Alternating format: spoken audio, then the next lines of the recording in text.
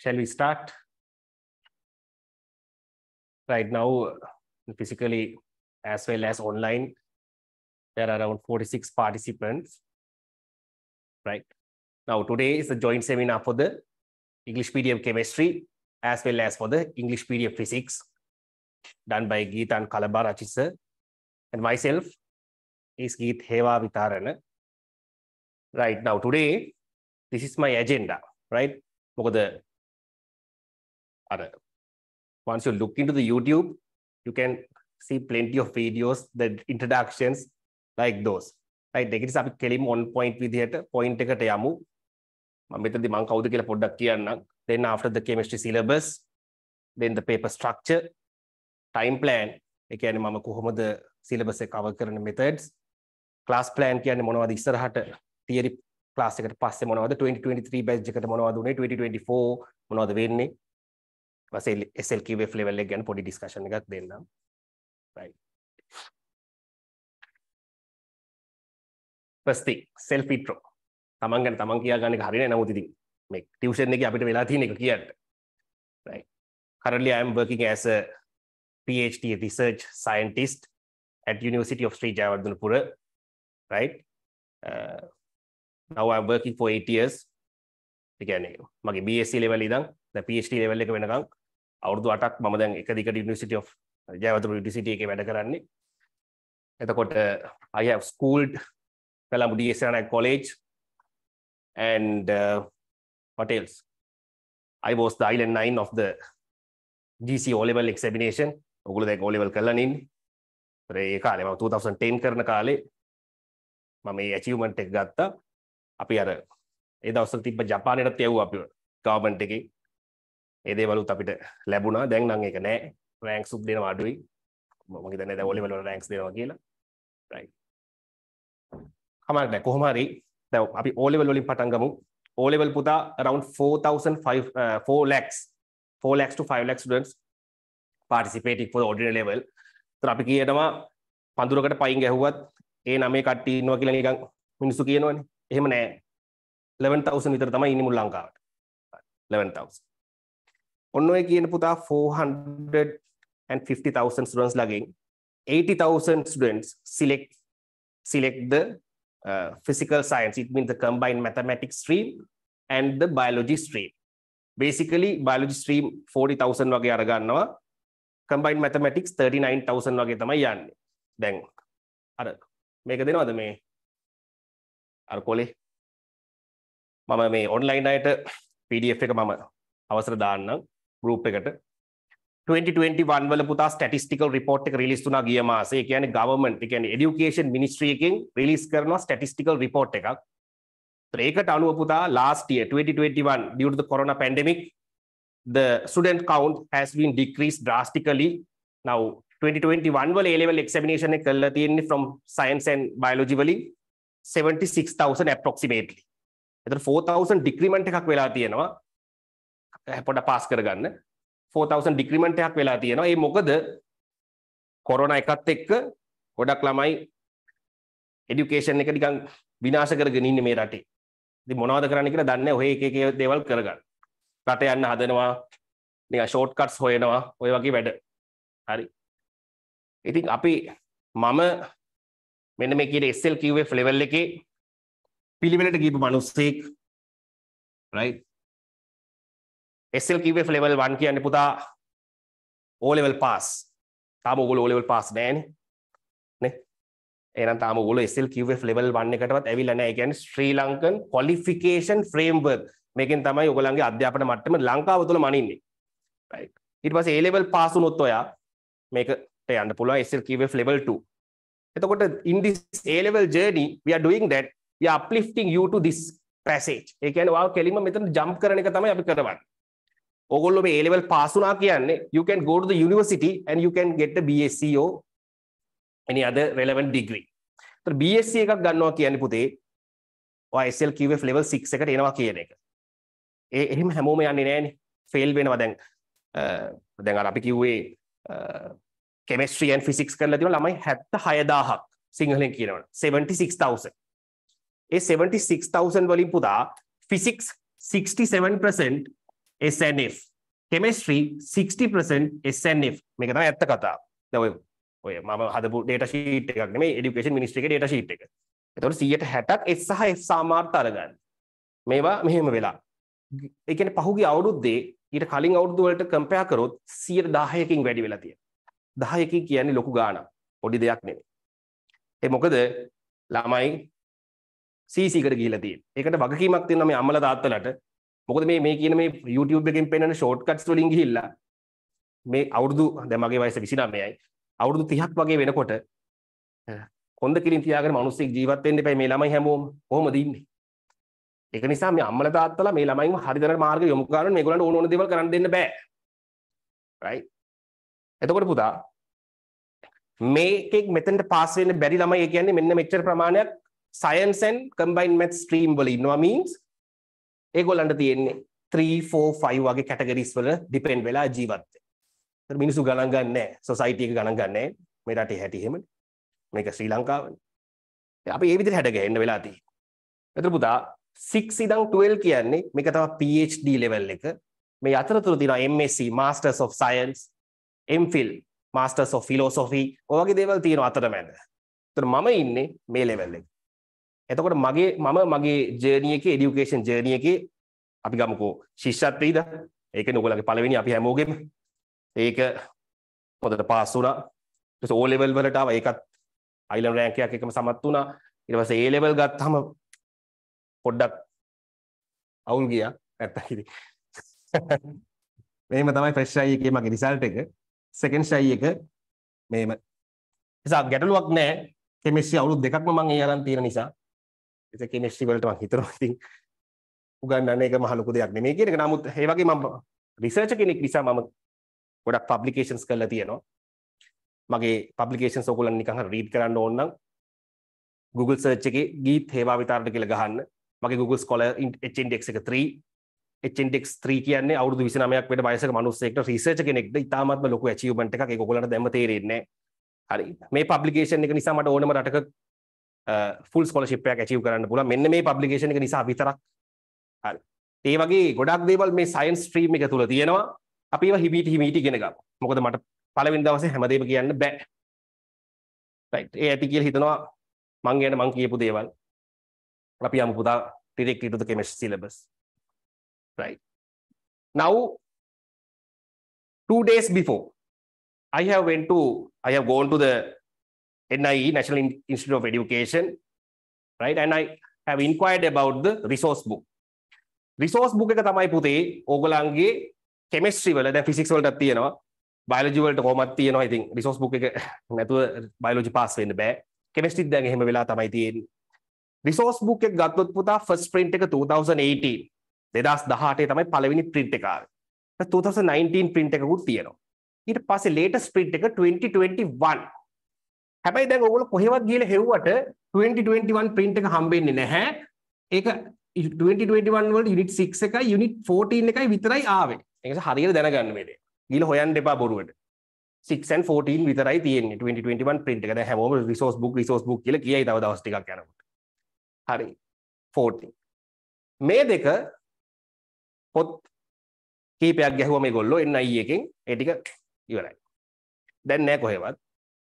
ඒ වගේම පුතා soft copy එකත් available නැහැ කොහෙවත් available නැහැ. ඉතින් මම මේක ජාතික ප්‍රශ්නයක් නේ. දැන් ඕලි ඉවර වෙච්ච ළමයි හොයනවා. ඒකද මම කෙලින්ම ඩිරෙක්ටර් ජෙනරල්ට කතා කරා ડોක්ටර් සුනිල් නවරත්න. එයා හොඳ පොසිටිව් විදිහට අපි කතා කරා. එයා කිව්වා ඒගොල්ලෝ එවෙලෙම soft copy එක මාසයක් ඇතුළත අප්ලෝඩ් කරන්න කියලා. හැබැයි downloadable නැති වෙන විදිහට. මොකද download කරන හැමෝම විකුණන්න ගන්න ඕනේ හැම book shop එකකම විකුණන. ඒතකොට ඒක NIE එකේ copyrights වලට issue එකක් කියන එක තමයි සර් කිව්වේ. ඒ වගේම දැන් එක print එකේ තියෙනවා කිව්වා. තව දවස් කිහිපයකින් මේ 2021 print එක මේ units දෙකට අදාළව out වෙයි. හැබැයි ඔයාලට දැම්ම ඕනේ නැහැ ඒක. 2018-19 prints okay. ඇයි එහෙම prints අලුත් වෙන්නේ කිව්වොත් syllabus එක වෙනස් වෙන්නේ නැහැ පුතේ.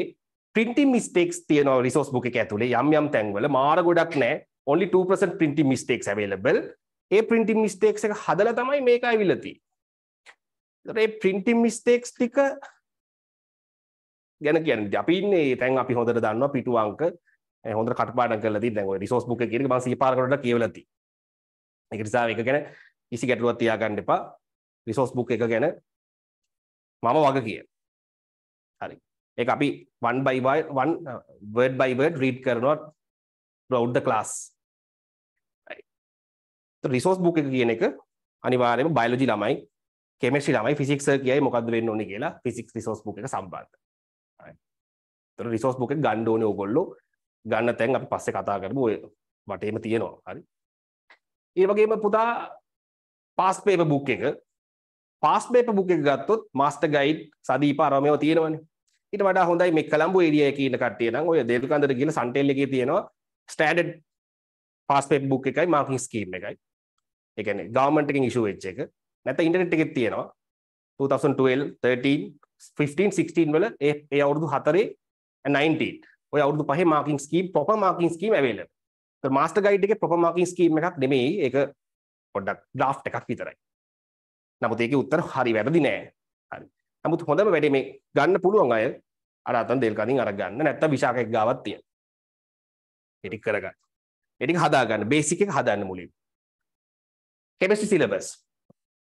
කොච්චර units ඒවා බලන්න. 1 2 3 4 5 6 7 8 9 10 11 12 13 14. එකේ ඉඳන් 10 වෙනකන් තමයි පුතේ grade 12 එකට ස්කූල් එකේ available.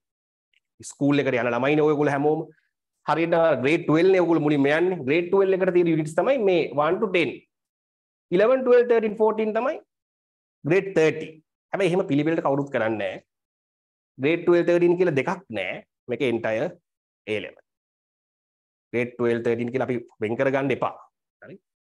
සමහර ගුරුවරු මේ මෙතනින් පටන් ගන්නවා. සමහර අය මෙන්න මේ මැදකින් පටන් ගන්නවා. එක එක කට්ටිය එක එක තැන් වලින් පටන් ගන්නවා. ඒක depends on your tutor. right. හරි. දැන් මෙතනින් එමු atomic structure. මම මේ time plan එකත් එක්ක යන්නම්. මම කොහොමද මේක ඉවර කරන්න කියන එක. මම මේකට ගන්නවා 2 months. 2 months. Structure and bonding is also 2 months. Chemical calculations 3 months.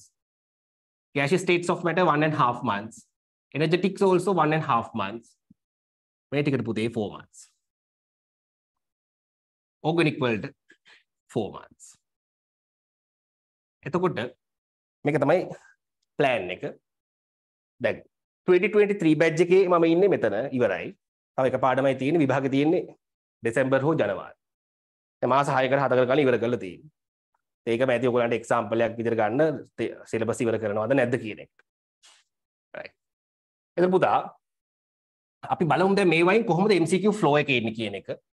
MCQ paper contains 50 MCQs. MCQ 50ක් තියෙනවා. 5 options are there. O level 4 options නේ. මේකේ 5 options. 5 options වලින් MCQ 50න් organic එනවා පුතේ 10 to 13 MCQs. මෙන්න මේ පාඩම් 4ට අදාළව MCQ 13ක් විතර තමයි විභාග වෙන්නේ. ඒක අනිවාර්යෙන් එහෙම තමයි. හරි. inorganic 7 to 9 MCQs එනවා පුතේ. physical 17 to 19 MCQs. MCQ 17ක් 19ක් කියන්නේ මෙතන. දැන් මේ physical කියන්නේ මොකක්ද? physical කියන්නේ පුතා මෙන්න gaseous states of matter, energetics, kinetics, chemical equilibrium, electrochemistry. මේ තරු දාලා තියෙන්නේ.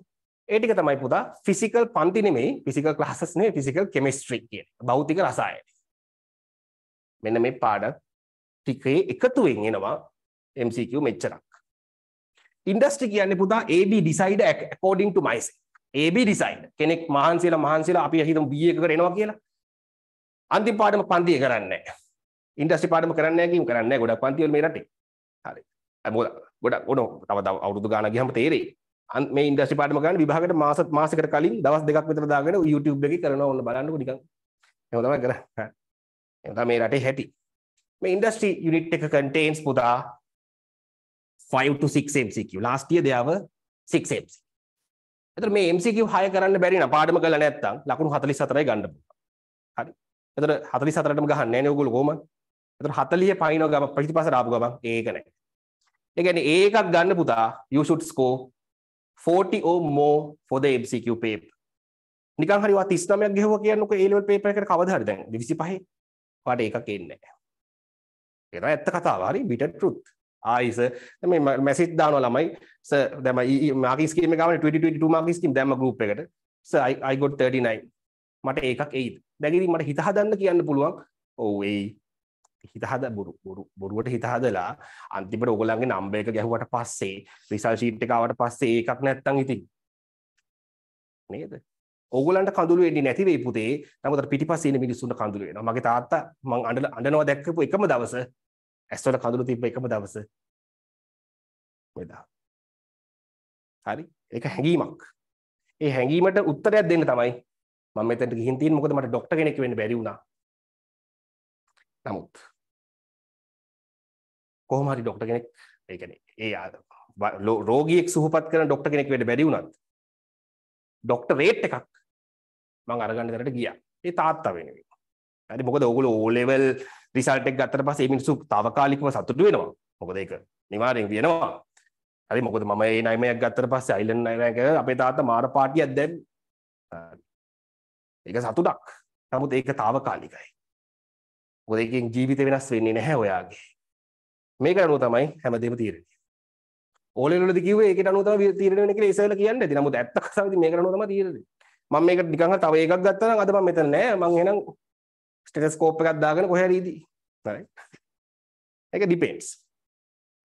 ඒක ඔයා මත ඔයාගේ ෆෝචූන් එක මත තමයි ඩිපෙන්ඩ්. ඒක වත් තීරණය කරන්න. ඔයා කොතනද යන්නේ කියන එක. ඕන තරම් ඔපචුනිටිස් මේ රටේ තියෙනවා. right.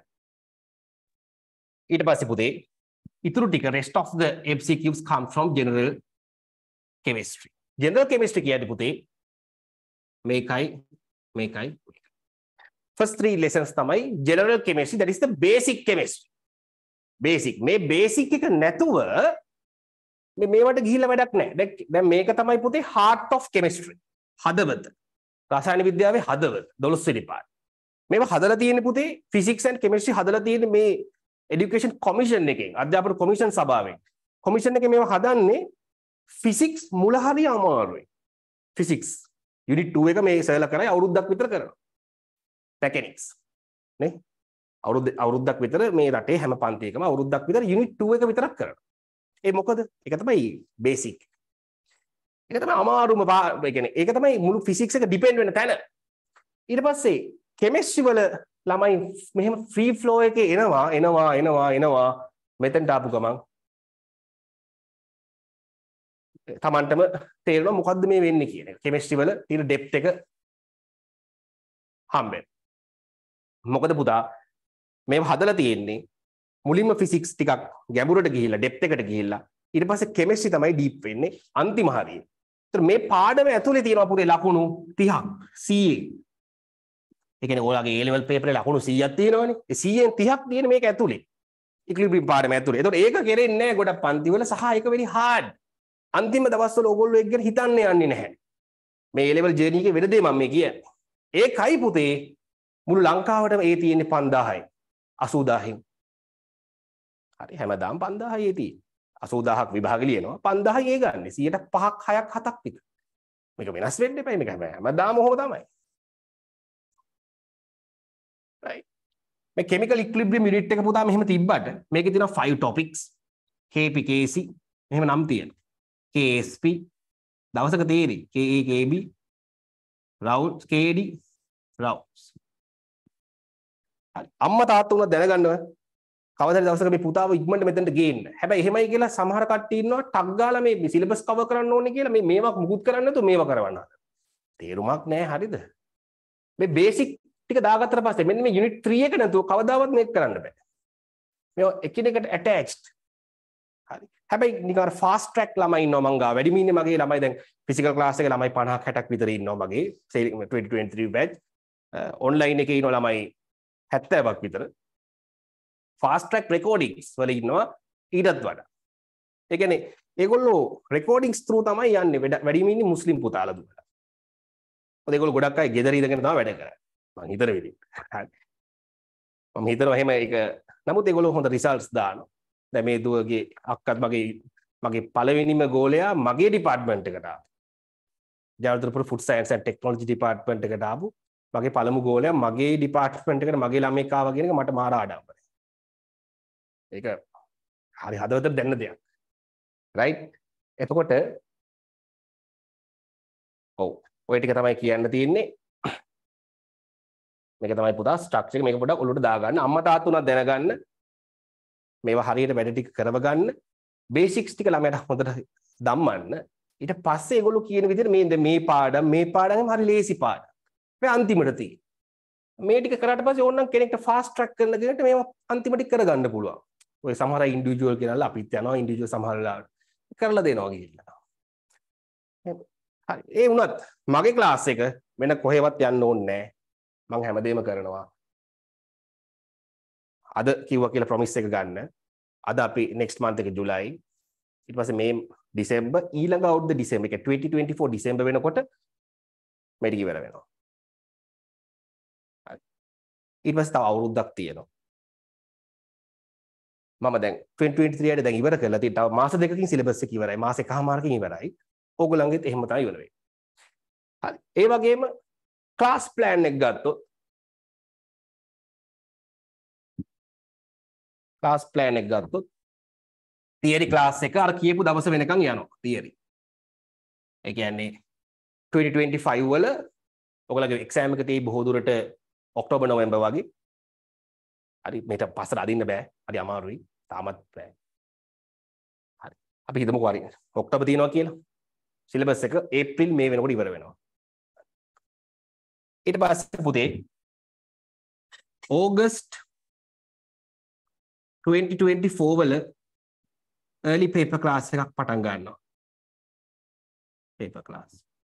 ඊට පස්සේ ඒක ඉවර වෙනවා ඩිසෙම්බර් වල. ඩිසෙම්බර් 2024 වල past paper trading class එක පටන් ගන්නවා. ඒක past papers විතරයි කරන්නේ. train කරනවා paper trade.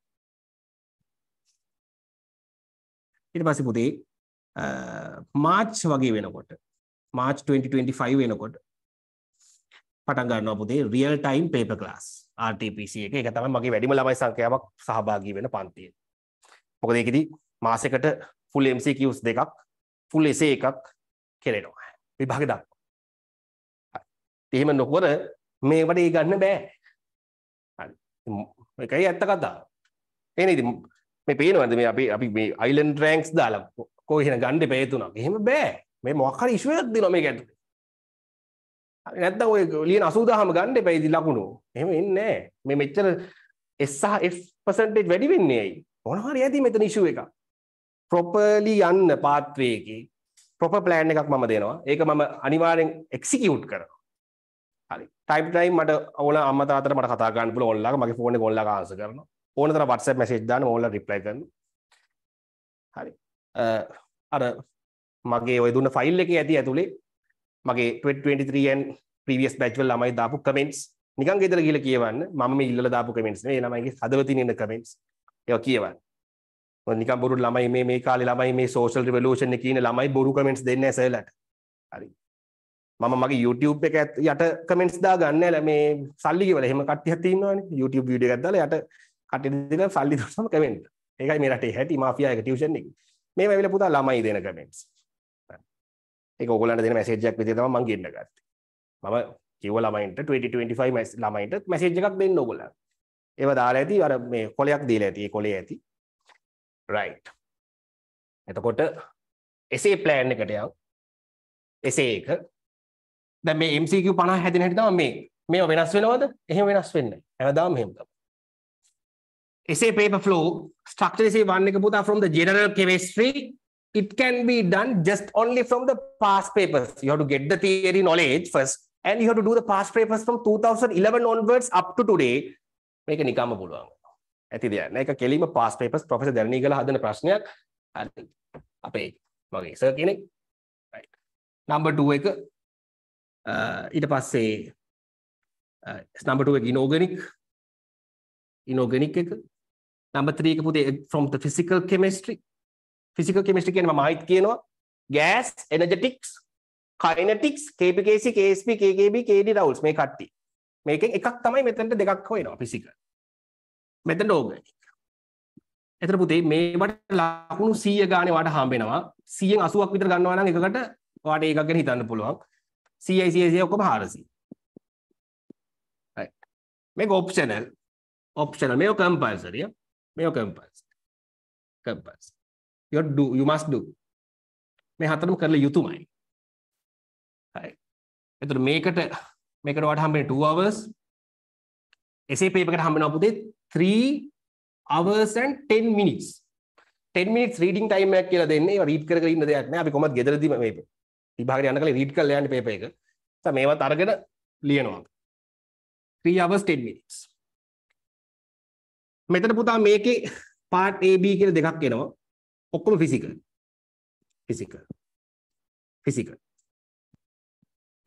අර කියන අර topics වලින් අර තරු දාලා දෙන topics වලින් මොකක් හරි තමයි එන්නේ. 6 එක A B දෙකම physical chemistry. 7 A එක පුතේ electrochemistry වලින් එන්නේ මෙන්න මෙතන. ඒ හැමදාම එහෙමයි. guessings නෙමෙයි අනිවාර්යෙන් එහෙමයි. B එක D block. 7B එක D block මෙන්න මෙතන. inorganic D block එක. ඊට පස්සේ part C also optional. ඒ කියන්නේ මේ මෙතනින් දෙකක් තමයි තෝරගන්න ඕනේ. right? You can choose any 2 out of these 3. මෙතනත් එහෙමයි. මේක organic. This is 9A and 9B.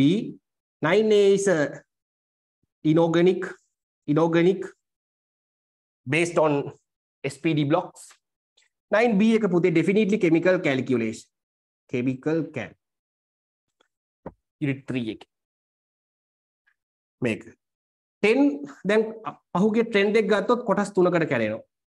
ඒක පුතේ industry. මේක environment. අර O level වල biosphere පාඩම තිබ්බේ. අන්න ඒ වගේ. ඔයගොල්ලෝගේ O level වල last unit එක. C එක polymer,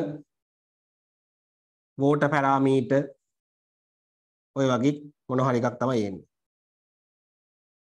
ඒක question number 10 එක. ඒක based on unit 40. 14ට පාඩම. ඒ කියන්නේ තේරුම් ගන්න. basically දැන් මෙතන බලන් ගියාම physical හැම තැනම දිනනවා. එතන ගත්තොත් මෙහෙම අපි වෙනස් කරන්න පුළුවන්. organic ගත්තොත් පුතේ it contains 25 marks out of 100 of your A level paper. 25ක් විතර average තියෙනවා. Physical chemistry around 30 to 40 out of 100 තියෙනවා. Industry වලට තියෙන පුතා around 13 to 14 out of 100. Inorganic contains around 20 to 22 out of 100. General rest. ඔන්නෝම තමයි මේ A level එක හැදෙන්නේ. මේක තමයි clear deep idea එක. මේ idea එක ඇතුවම මුල ඉඳන්ම වැඩ කරලා පුතේ ලකුණු එකතු කරන්න. හරි නිකම් මේ ඔහේ A level කරන ළමෙක් වෙන්නේ නැතුව පුළුවන් තරම් ලකුණු එකතු කරන්න පටන් ගන්න. දැන් ඔයගොල්ලෝ ස්කූල් පටන් ගත්තට පස්සේ first term test එකට එයි ලකුණු නැති. දැන් මගේ first term test එක biology මම ඒක කරගත්තා second shy එකේ first shy එකේ C. මට biology first term test එක තිබ්බේ 17 out of 100. මේ island 9 වෙච්ච මිනිහ. ඒතර මට දැනෙන තත්ත්වය ගැන හිතන්න ජපානෙත් ගිහින් ආවේ. ඉස්කෝලේම දන්නවා. ලැජ්ජයි. ලැජ්ජ වුණත් ඒක තමයි ඇත්ත. මුණ දෙන්න ඒකට. හැබැයි අපිට මුල ඉඳන්ම term test වලට score කරගෙන යන්න පුළුවන් chemistry වලට. physics ලස්සනට වැඩේ කරයි. අපි ලස්සනට වැඩේ කරගෙන යමු. අනිත් ළමයින්ට වඩා හැම වෙලාවෙම ලකුණු ගන්න competition එකක් build up කරන්න. ඒ competition එක තමයි your driving force. Therefore you can achieve that your desired results. ඒක build up කරගමු. right. ඒක build up කරගමු. right. එහෙනම් මම ඒකත් කිව්වා chemistry paper structure කිව්වා time plan එකත් කතා කරා. class plan එක කිව්වොත් classes මම කරන්නේ මෙතන sailing pen එක. දැන් මම වඩා කර මුස්ලිම් දුවලා පුතාලට පොඩි රික්වෙස්ට් එකක් තියෙනවා. ඒගොල්ලෝ පල්ලි යන්න තියෙනවා. එක වෙනකම් කරන්න බෑ. මම දැන් මේක මේ මාසෙ විතරක් මෙහෙම 10 to 1 ගිහිල්ලා next month එකේ පොඩ්ඩක් විතර 9:15 විතර පටන් ගන්න හිතුවා. එතකොට ඒගොල්ලන්ට ලේසි 12:15 වලට යන්න පුළුවන්. ඒ නැතත් ඕනම වෙලාවක මුස්ලිම් පුතාලට මගේ ඉස්සර ඉඳන් ළමයි ඉන්නවා මේ සිකුරාත පන්තියේ. ඒගොල්ලන්ට මම යන්න දෙනවා. මොකද මගේ recordings available. දැන් අපි ඔයගොල්ලෝ online පුතාලට කොහොමද recordings available. physically එන කට්ටියට දැන් අද පන්තිය නම් හෙට recording එක හම්බ වෙනවා. විභාගේ දක්වාම තියෙනවා. delete කරන්නේ නැහැ. ඕන කෙනෙක්ගෙන් අහන්න 23 24 බැච් වල 22 21 ඒගොල්ලෝගෙත් තියෙනවා මම හිතන්නේ තාම ඒවා ඩිලීට් කරලා. හරි. ඒක නිසා දැන් අපි හිතමුකෝ මේ පුතාට එන්න වෙන්නේ නැහැ කියලා එක දවසක පන්තියට. අවුලක් නැහැ. next day recording එක available. ඔය එක දවසක්වත් එක වචනයක් කටින් හැලෙන එක වචනයක්වත් මිස් වෙන්නේ නැතුව මේ A level journey එක යනවනේ. මොකද මිනිස්සු වුණාම ට්‍රිප් එහෙම යන්නත් එපා ඉඳන් බෑ. O level ඉවරලා මේ ඇවිල්ලා ඉඳගෙන ඉන්න. O level ඉවරලා හුස්මක් ගන්න නැහැ. ඉතින් අපිත් මිනිස්සු. අපිත් මේ PhD අරව මේව කරාට මේ සතුටින් මේ හොඳට ජීවත් වෙන මිනිස්සු හරිද? හරි ඕන දෙයක් කතා බහ කරලා ජීවත් වෙන්න පුළුවන්. ඒසම බය වෙන්න එපා. මං කියන්නේ රිසිසේ. මොකද මේ අපි ඉන්නේ සෝෂල් රිවොලුෂන් එකක AI ගැන කතා කරන ලෝකයක එහෙව් ලෝකයක මේ ළමයි මේ ස්ට්‍රික් කරගෙන හංගගෙන දඟලගෙන ෆෝන් පාවිච්චි කරන්න එපා කී කරන්න බෑ. ළමයාගේ තියෙන්න ඕනේ අර එයා තනියම එයා Tamanට අවනත වුණා නම් ෆෝන් එක පාවිච්චි කරලා YouTube වීඩියෝ එකක් බලලා ඔක බලලා පැත්තක ඉඳලා වැඩ ටික කරනවා නම් හරි. එහෙම කරන්න Tamanටම වග කියන්න ඕනේ. රෙස්පොන්සිබිලිටි ගන්න ඕනේ. නැත්තම් නිකන් ඉන්න. හැබැයි ඒ වගේම තමයි මතක් කරගන්න A3ක් ගන්න ළමෙක් මෙතන ඉන්නවා නම් හැමෝම ඉන්නේ එහෙම ගන්නනේ. ඔයගොල්ලෝ ස්කූල් පටන් ගත්තට පස්සේ ඔය prefectship අරවා මේවට යන්න ලෑස්ති වෙන්න එපා. A3 එන්නේ නැහැ. එන්නේ හරි. වගකීම කියන්නේ එන්නේ නැහැ. ඒව කරන්න කියන්න අර ආර්ට් කොමර්ස් කරන කට්ටියට මොකද වැඩ අඩුයිනේ. ඒකට ඒව කරන්න පුළුවන්. හැබැයි ඕගොල්ලෝ අපි හිත නිකන් හරි බෑ මට කරන්න ඕනේ මට ප්‍රිෆෙක්ට් වෙන්න ඕනේ කියලා හිතමු. කමක් නැහැ වෙන්න. ඒත් එපා කියලා තමයි කියන්නේ. වෙන්න. හැබැයි last year before the examination. අපි හිතුව විභාගෙ දින ඔක්තෝබර් නම් 2024 ඔක්තෝබර් ඉඳන් රෙස්ට් එක දෙන්න. මොකද මට වග කියන්න බෑ එපා කියලා මොකද ඕගොල්ලෝ තරහ වෙයි. හරි මගේ next door මගේ neighbor මට එහෙම තරහ වුණා මුලින්. ඔන්න දැන් ළමයා ඉන්නවා මොකක් කරගන්න බැරුව. හරි. ඔව් මේ ඇත්ත අපි අස්පන අපිට දැකපු දේ. ඒක නිසා බොහොම ආදරෙන් කියන්නේ තමන්ට තමන් අවනතලා මේ වැඩ ටික කරගෙන අපි ලස්සනට යමු.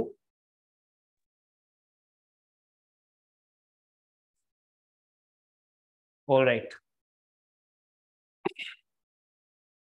Now today the beginning, right? Beginning of a long journey, right? A journey එක හරි අමුතුයි. With the experience only you can understand that completely. මේක මෙහෙමයි කියලා කියන්න බෑ මට. හැබැයි final goal should be A, right? Irrespective of whatever you are doing, the final goal should be A. For that we can work, right? Now today I am going to focus more on the basic chemistry, the unit 1. The unit 1 එක හරියටම start up කරන්න you should have the resource book with you from next day onwards. Next day onwards අපි දැන් මේ මාසේ විතරක් 10 to 1 කරමු. මම හිතනවා next month එනකොට අපිට evening time එකක් ගන්න පුළුවන් වෙයි කියලා. ඔයගොල්ලන්ට evening මොන හරි issue එකක් තියෙනවද? Friday. නෑනේ. Right.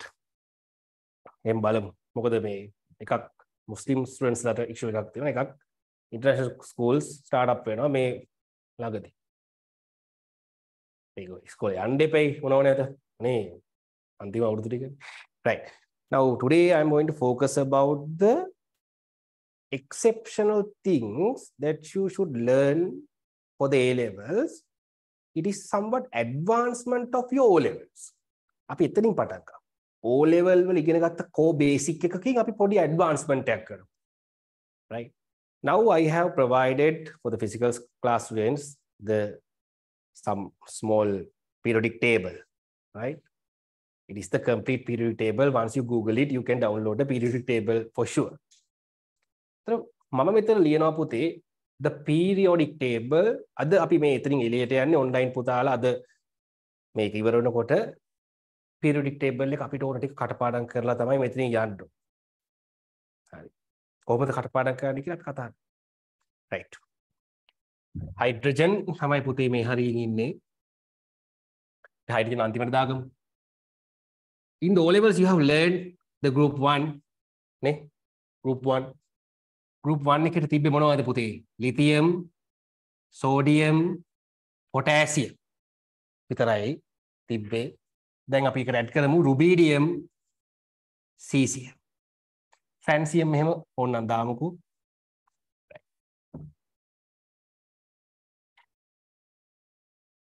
Second group beryllium, magnesium, calcium, strontium, barium, radium. දැන් අපි මේ කරන්නේ මොකක්ද? O level වල ඉගෙන ගත්ත periodic table අර element එක 20ක් නේ ඉගෙන ගත්තේ hydrogen, helium, lithium, beryllium, boron, carbon, nitrogen, oxygen, fluorine, neon, sodium, magnesium, aluminum, silicon, phosphorus, sulfur, chlorine, argon, potassium, calcium කියලා. එහෙම ඉගෙන ගත්තනේ. ඒක දන්නේ නැත්තම් මෙතන නැගිටලා යන එක තමයි හොඳ. මොකද ඉතින් වැඩක් නැහැ ඉතින් එහාට. first 20 elements දන්නේ නැත්නම් ඉතින් ළමෙක් වෙන්න බෑනේ. එහෙනම් ඉතින් ඔයාලා O level වලට chemistry වලට ලකුණුත් එන්නේ නැහැ නේ science වලට. right. දැන් අපි බලමු ඒක කොහොමද මේක කටපාඩම් කරගන්න විදිහක්. කවි මුකුත් නැහැ හරි. කවි පාඩම් කරලා ඉගෙන ගන්න මේක මේ. කවි පන්තියක් නෙමෙයි මේක මේ genuine advanced level class එකක්. ඊට පස්සේ පුතේ මම එළියෙන් A level වලට ඕන ටික potassium, calcium, scandium, titanium, vanadium, chromium, manganese, iron, cobalt, nickel, copper පොඩ ඇද වෙයි ගණන් ගන්න එපා zinc උඩට ගියානේ right ඊට පස්සේ මෙතනින් එනවා මෙහෙම 13th group එක boron aluminium gallium indium thallium මම මෙහෙම කරන්නම් මේක period 1 එක period 2 period 3 period 4 period 5 period 6 period 7 period කියන්නේ මේ පැත්තේ තියෙන rows හරි period 7යි තියෙන්නේ මුළු periodic table එකටම groups තියෙනවා පුතේ 1 2 3 4 5 6 7 8 9 10 11 12 13 දැන් ඕගොල්ලන්ගේ O level වල මේක 3ද දැන් 30 එකක් ඉස්සරහට දාගන්න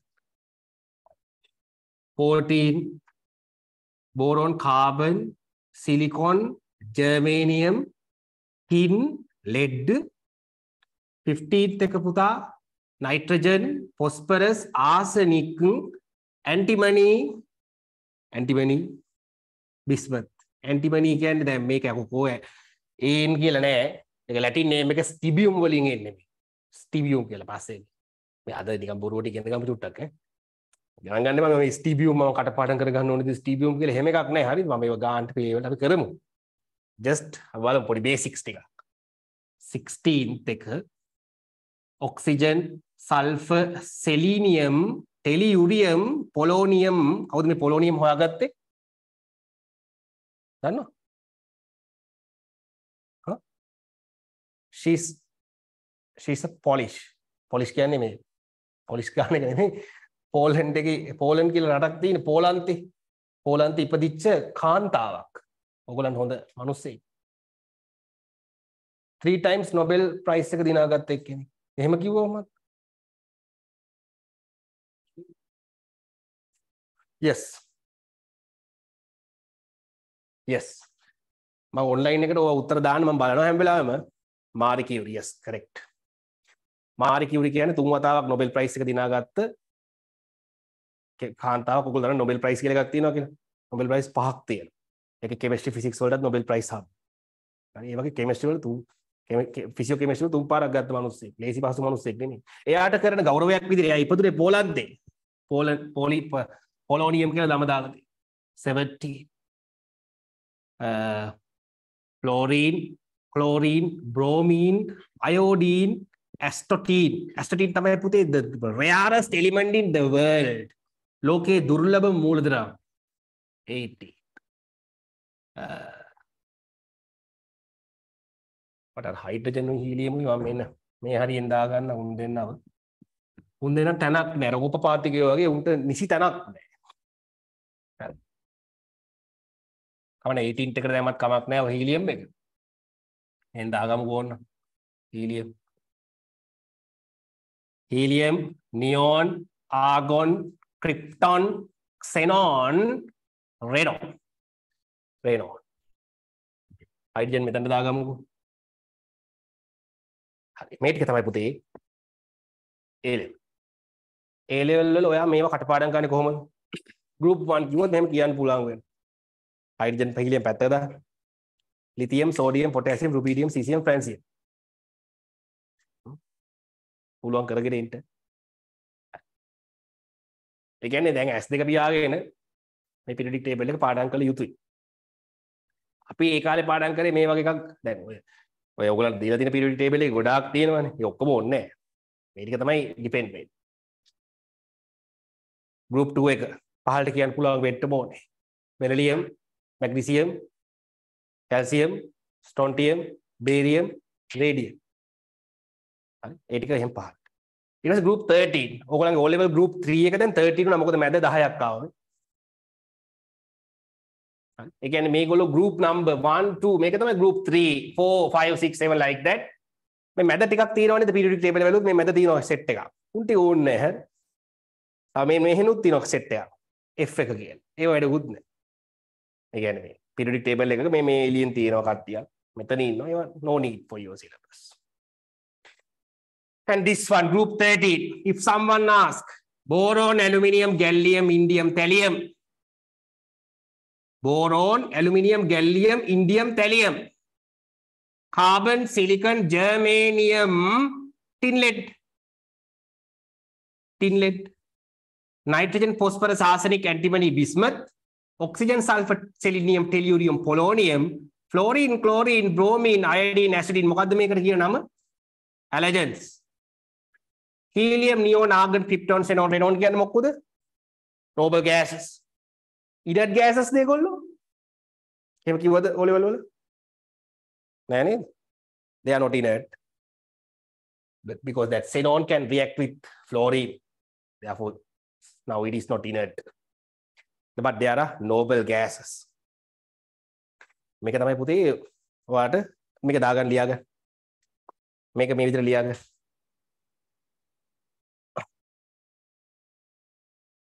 Next week එකේ එනකොට at least try yourself to memorize. මේ කට්ටිය group 4 එකේ මෙන්න මේ මැද ඉන්න set එක මෙන්න මේ කට්ටියක් ඉන්නවනේ. උන්ට අපි කියන්නේ 3D block elements. පස්සේ බලමු මොකද මේ 3D කියන්නේ කියලා. දැනට 3D block elements. ඒක මේ විදිහට මතක තියන්න. Scandium, titanium, vanadium, chromium, manganese, iron, cobalt, nickel, copper, zinc. අට පාඩම් වෙන්න.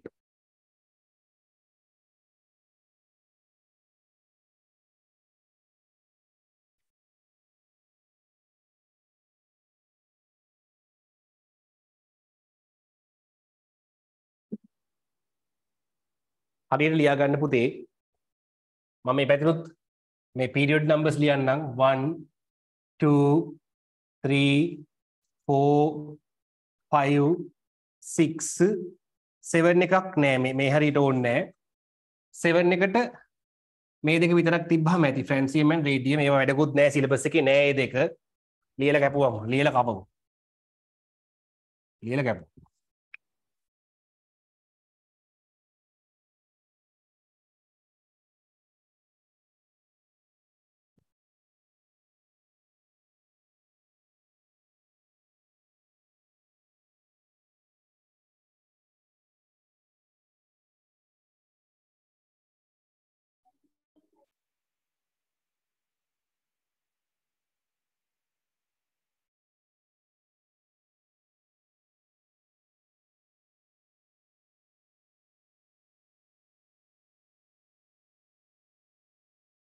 DL.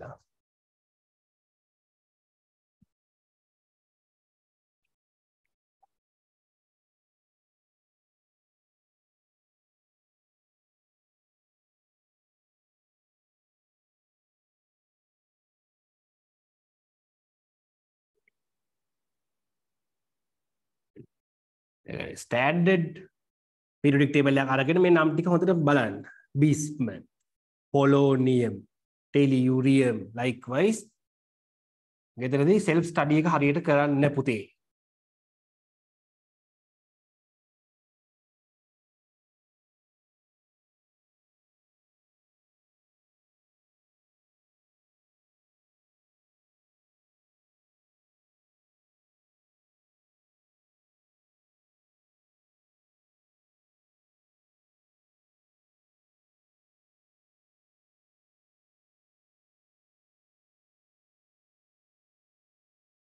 blue color එක තියෙනවා. blue color එක.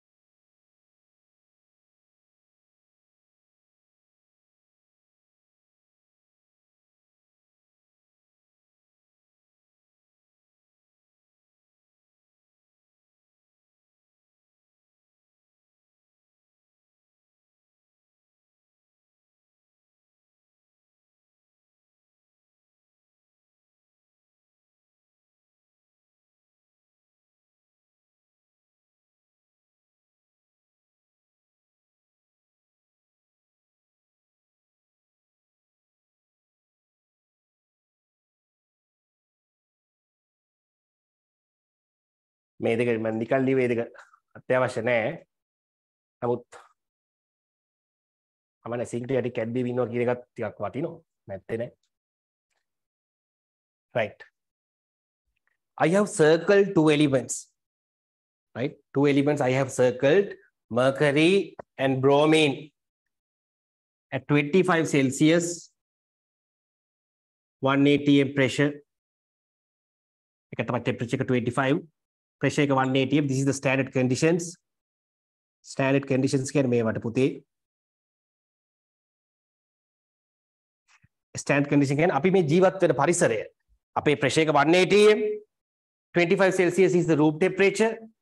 Vary in Colombo area it is around 31, but as a standard we say that the standard temperature is 25 Celsius according to the thermochemistry thermodynamics වලට අනුව එහෙමයි. මේ conditions වල පුතා mercury and bromine present in liquid state. එතකොට ඔයාගේ periodic table එකේ liquids කීයක් ඉන්නවද? කීයක් ඉන්නවද? liquids දෙකයි. මොනවද? bromine and mercury. ඒක past papers වල අහලා තියෙනවද? ඔව්. 2010 hari 11 hari first MCQ එකේ how many liquid state elements present in the periodic table at the standard conditions? 2 bromine, mercury. එක දාගන්න මේක යටින් bromine and mercury මෙහෙම ලියන්න. bromine liquid, it's a non-metal acid, non-metallic liquid. Mercury, it is also liquid, metallic liquid, metal.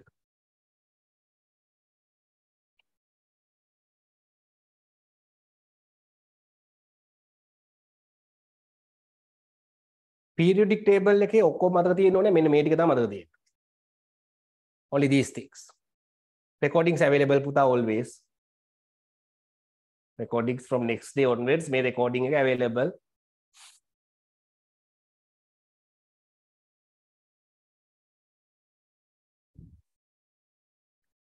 දැන් මම මේ francium and radium cut කරේයි කියලා දන්නවද? These are පුතා radioactive elements. Radioactive elements mean දැන් මෙහෙම element එක තියාගෙන ඉන්නවා කියනකො මම radium එක it emits radiations. දැන් ඔය Marie Curie ගේ මහත්තයා Pierre Curie එහෙම මැරුණෙත් ඔය radiation වලට face කරා. ඒගොල්ලන්ගේ cells distort වෙනවා due to the radiation emitted by these radioactive elements. ඒත් ඒවා අපිට නෑ syllabus එකේ. No need. හරි. තව එක වතාවක් වුණ මම පහලට කියනවා මේ විදිහට තමයි කටපාඩම් කරන්න ඕනේ. මේ ටික පහලට. Lithium, sodium, potassium, rubidium, cesium. Fancy. Group 2, beryllium, magnesium, calcium, strontium, barium, radium. මට කටපාඩම් නෙතු මම ඔයගොල්ලන්ට කටපාඩම් කරන්න කියලා හරියන්නේ නැහැනේ. ඒකයි මම මේ පැත්ත බලාගෙන කියන්නේ. ඇත්තදී. Group 13 එක boron, aluminium, gallium, indium, thallium. එහෙමයි කියලා මේ thallium ලා ගිහින් ප්‍රශ්න අහන්නේ නැහැ හරිද? නමුත් you must remember the group 30 downwards. දැන් හරියට නිකන් මේක දන්නේ නැතුව exam එකට ගියාම දෙනවා මේ in the exam periodic table will be provided. මේක දෙනවා. ඔය සම්පූර්ණ එකම දෙනවා. දුන්නට ඉතින් දෙයි හාමුදුරනේ දැන් ඉංග්‍රීසි අපි හිතමු සිංහල කියලා ඔයා සිංහල හෝඩිය දන්නේ නැතුව සිංහල ඉගෙන ගන්නට නැත්නම් ඉංග්‍රීසි ඇල්ෆබෙට් එක දන්නේ නැතුව ඉංග්‍රීසි දන්නවද? වැඩක් දෙනවද එහෙම ළමයෙක්ගේ? පීරියොඩික් ටේබල් එක දන්නේ නැත්නම් කෙමිස්ට්‍රි වලට සුදුසු නැහැ. ඒක මගේ මතය. දැන් තව අවුරුදු දෙකක් විතර කියලා 25 කියනවා පීරියොඩික් ටේබල් එක දෙන්නේ නැහැ කියලා කියනවා. මොකද උද්ඝෝෂණ කරන්නද? හරි. එනිසා මේවට හුරු වෙන්න. හරි. මේවා fundamentals. 14th carbon, silicon, germanium, tin, lead. 15 nitrogen, phosphorus, arsenic, antimony, bismuth. Oxygen, sulfur, selenium, tellurium, polonium, fluorine, chlorine, bromine, iodine, acetylene, helium, neon, argon, krypton, xenon, radon. එහෙනම් ඔන්න දැන් පළවෙනි වැඩේ දුන්නා. ඔක පාඩම් කරන් එන්න ඔය විදිහට. ඔය විදිහට. මෙහෙට නෙමෙයි මේ ටික මේ පැත්තට. ස්කැන්ඩියම්, ටයිටේනියම්. ටයිටේනියම් කොහෙද ලංකාවේ තියෙනවද? කොහෙද? Titanium presenting pulmude. දන්නවද pulmude? දන්නවද? දන්නවා. pulmude තියෙන්නේ මෙන්න මෙහෙම. මේ ලංකාවේ නම් ගණන් ගන්න එපා. ලංකාව හරි. This is the Trincomalee Bay. pulmude presenting here. මේ හරි. pulmudai කියලාත් කියන ඉංග්‍රීසි වලින් pulmudai. pulmudai වලට ගියොත් පුතේ ඔයාලට හම්බෙන්නේ ගෝල් ෆේස් එකටවත් ගෝල් බීච් එකටවත් නැත්නම් ඔය Matara Hambantota beach coastal areas වල හම්බෙන මේ බීච් එක නෙමෙයි හම්බෙන්නේ. සාමාන්‍යයෙන් අපි බීච් එක මොන පාටද? බීච් එකේ තියෙන සෑන්ඩ් කහ පාට දුඹුරු පාටක් වගේ නේද තියෙන්නේ. නේද? ගිහලා තියෙනවනේ මුහුද පාගන්න. මේකේ පුතේ white due to the presence of titanium dioxide. titanium dioxide එක ඇයි එහෙම white වෙන්නේ කියලා අපි ඉගෙන ගන්නවා දවසක. Scandium, titanium, vanadium, chromium, manganese, iron.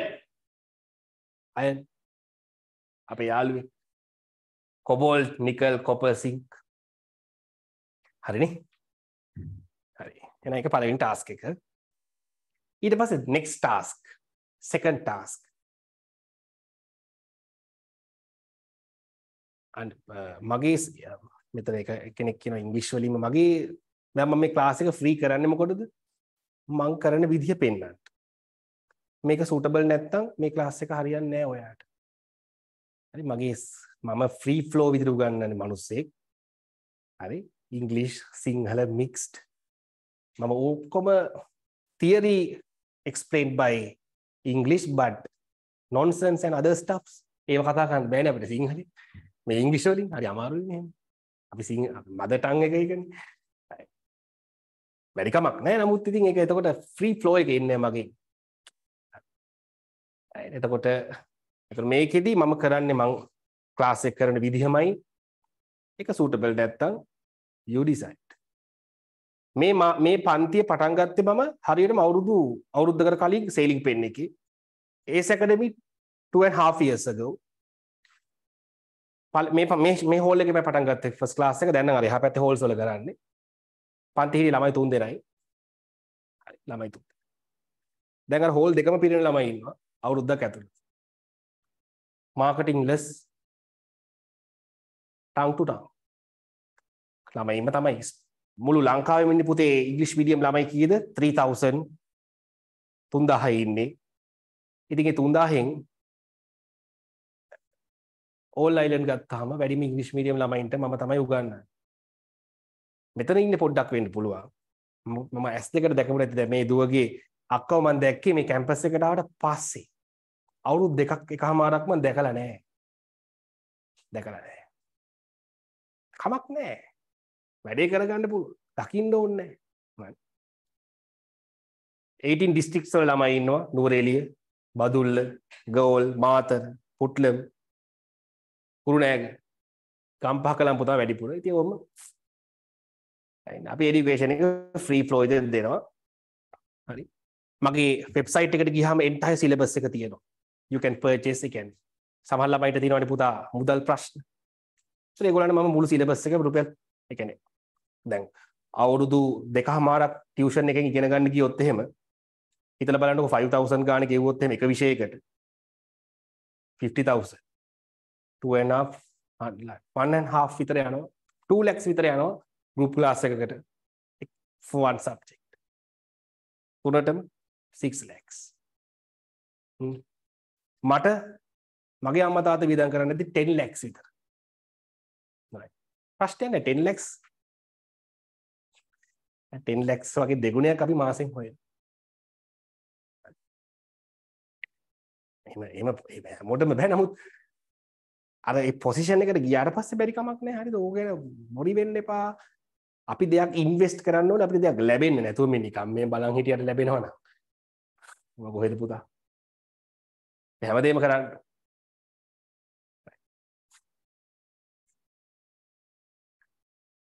right next theory for today you have learned the electronegativity have you what is the electronegativity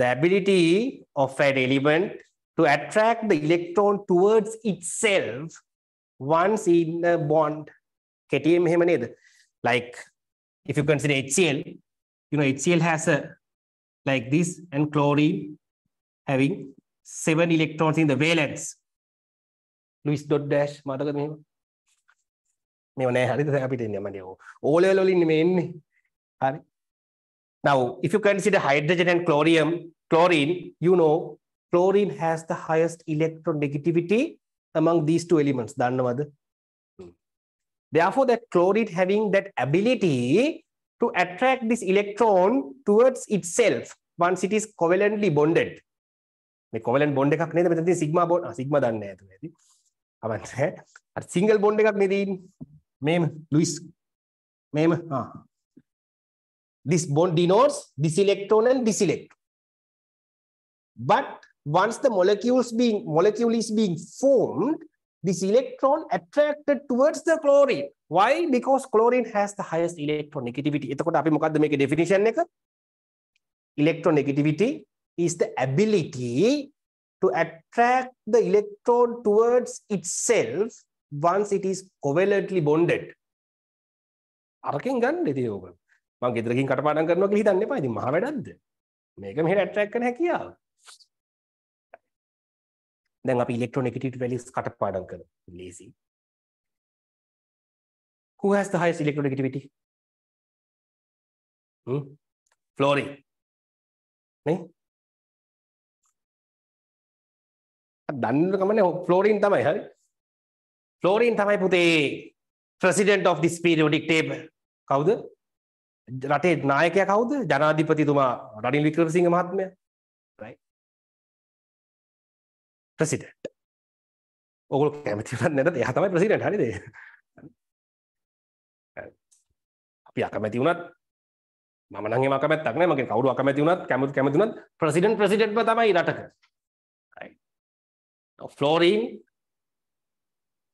is the president කියලා මම කියනවා why president කියන එක්කෙනාට තමයි පුතා power එක තියෙන්නේ power එක එයා කාටවත් නැමෙන්නේ නැහැ එයා කාටවත් second වෙන්නේ නැහැනේ නේද අපේ කට්ටිය ගැන example එකකට ගන්න එපා ඕගොල්ලෝ අර ඇමරිකාවේ president කෙනෙක්ව ගන්නකො හරි උන් ලොක්කෝනේ the fluorine always tends to attract electron towards itself එයා කවදාවත් තවත් කෙනෙක්ට donate කරන්නේ නැහැ electrons එයා always attract ගන්නවා විතරයි oxygen තමයි පුතේ prime minister second එයා තමයි ලොක්කා but second to president again oxygen always attract electron towards itself except with the fluorine හමුවේ යා second එයා fluorine electrons donate කර fluorine තමයි පොර හරි දැන් ඒ ඔක්කොම පැත්තක දාලා අපි definitions උත් වැඩක් නැහැ මම දෙනවා දැන් Pauling scale values ටික memorize කරලා තියෙන කට්ටිය දන්නවද කවුද ඉන්නේ මට කියන්න fluorine ගේ electronegativity value එක chat එකට දාන්න බලන්න fluorine ගේ electronegativity එක කීයද මේ අතින් පෙන්නන්න පුළුවන් මෙහෙමනම් 5යි 3යි කියන්න බලන්න පෙන්නන්න බලන්න හරි confidence තියෙන ළමයි O level කරා නේද උගොල්ලෝ right මේ online එකේ නම් ඉන්නවා right 4 4යි හරි කොහොමද මතක තියාගන්නේ මම මේක මකනවා ඊට කලින් ඒකට යන්න කලින් පොඩි අමතකුණා එක දෙයක් I told you two liquids in the standard state present in the entire periodic table. What are the gas states of matter? Gas, solid, liquid. No, solid, liquid, gas. We have found the liquids. කියන්න gases මොනවද දන්නේ නැහැ නේ දන්නේ නැති උනාට කමන්නේ මම කියන්නම්. දැන් හැබැයි ඔයගොල්ලෝ දන්නවා hydrogen is a gas නෝ. ඕන පොඩි එකක් දානවා. මේවා gases, noble gases නේ නම්. එතනම තියෙනවා පුතේ 1 2 3 4 5 6 හයිඩ්‍රජන් උත් එක්ක 7. දැන් හතක්ම පේනවා. ඔක්කොම තියෙනවා පුතේ gases තියෙනවා. gases 11. gases 11. මොනවද දන්නවද? මම මෙහෙම ඉදි ගහන්නම්. Hydrogen is as present as H2. Right? Noble gases මෙතන තියෙනවා පුතා. අනිත් ටික තමයි nitrogen දන්නවනේ atmosphere එකේ highest abundant gas එක nitrogen. Nitrogen present as N2. Oxygen present as O2. Fluorine and chlorine present as molecule gases. එතකොට පුතේ fluorine, chlorine, oxygen, nitrogen, helium, neon, argon, krypton, xenon, xenon, hydrogen. 11ක් තියෙනවද බලන්න? හරිද? ඒ ටික තමයි. එහෙනම් දාගන්න gases 11 මාක් කරගන්න. hydrogen, nitrogen, oxygen, fluorine, chlorine, helium, neon, argon, krypton, xenon, xenon.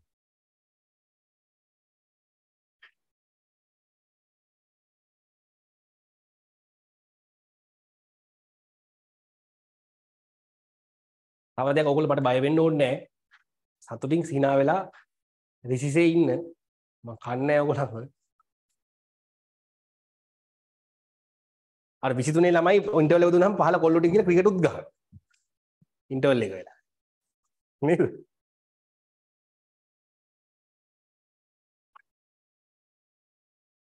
තාම ඉතින් පළවෙනි දවසේ ක්‍රිකට් ගහන්න බෑ තමයි. නමුත් කට්ටිය කතා වෙලා යාළු වෙලා ඉන්න.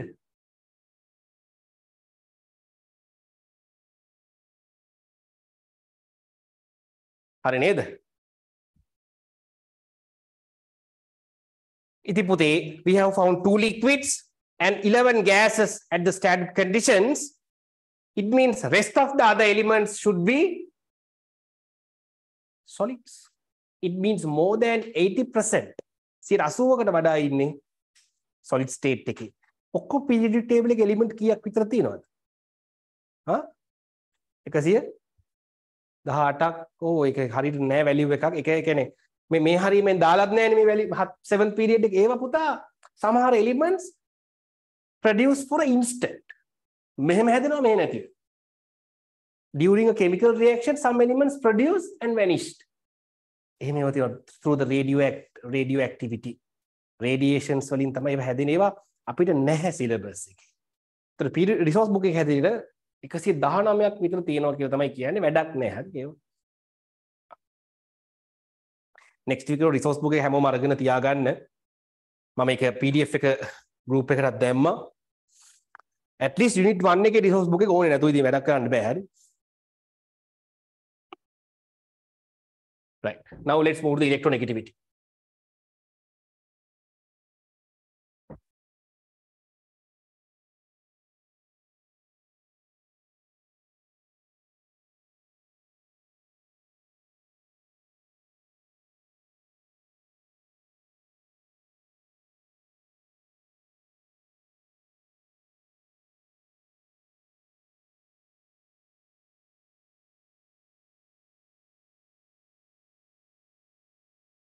හරි බලමු මෙහෙම මතක තියාගන්න period 2 start from 1 එක දාලා at 0.5 1.5 ගාන එකතු කරගෙන යන්න. 1.5ක් එකතු කරාම කීයද? 1.5. හරි. මම මේ ටිකත් මේ පැත්තට කියන්න. boron, carbon, nitrogen, oxygen, fluorine. එතකොට ඊළඟ කියන්නේ 1.5. අයි කියන්නේ 2, 2.5, 3, 3.5, 4. හරි අමාරුද නෑනේ. ඊට පස්සේ sodium, magnesium, aluminium, silicon, phosphorus, sulfur, chlorine. ඒව මෙහෙමයි. මෙයා 1 නේ. මෙයා 0.1 එකක් අඩුයි. 0.9. Electronegativity decreases going down the group. Right? පහළට යනකොට electronegativity එක වැඩි වෙනවා. ඒ ඇයි කියලා පස්සේ කතා කරමු. ඒව ඔක්කොම දැනගන්න ඕනේ. What is the reason? Why this is decreasing? You have to tell you from the first unit onwards. පළවෙනි පාඩමේ මේව තියෙනවා basics. ඒවා හිමීට ඉගෙන ගමු. අද මම මේ කියන ටික මල මතක තියාගන්න. පළවෙනි පාඩමනේ. දැන් පුතා 0.3 add කරන්න.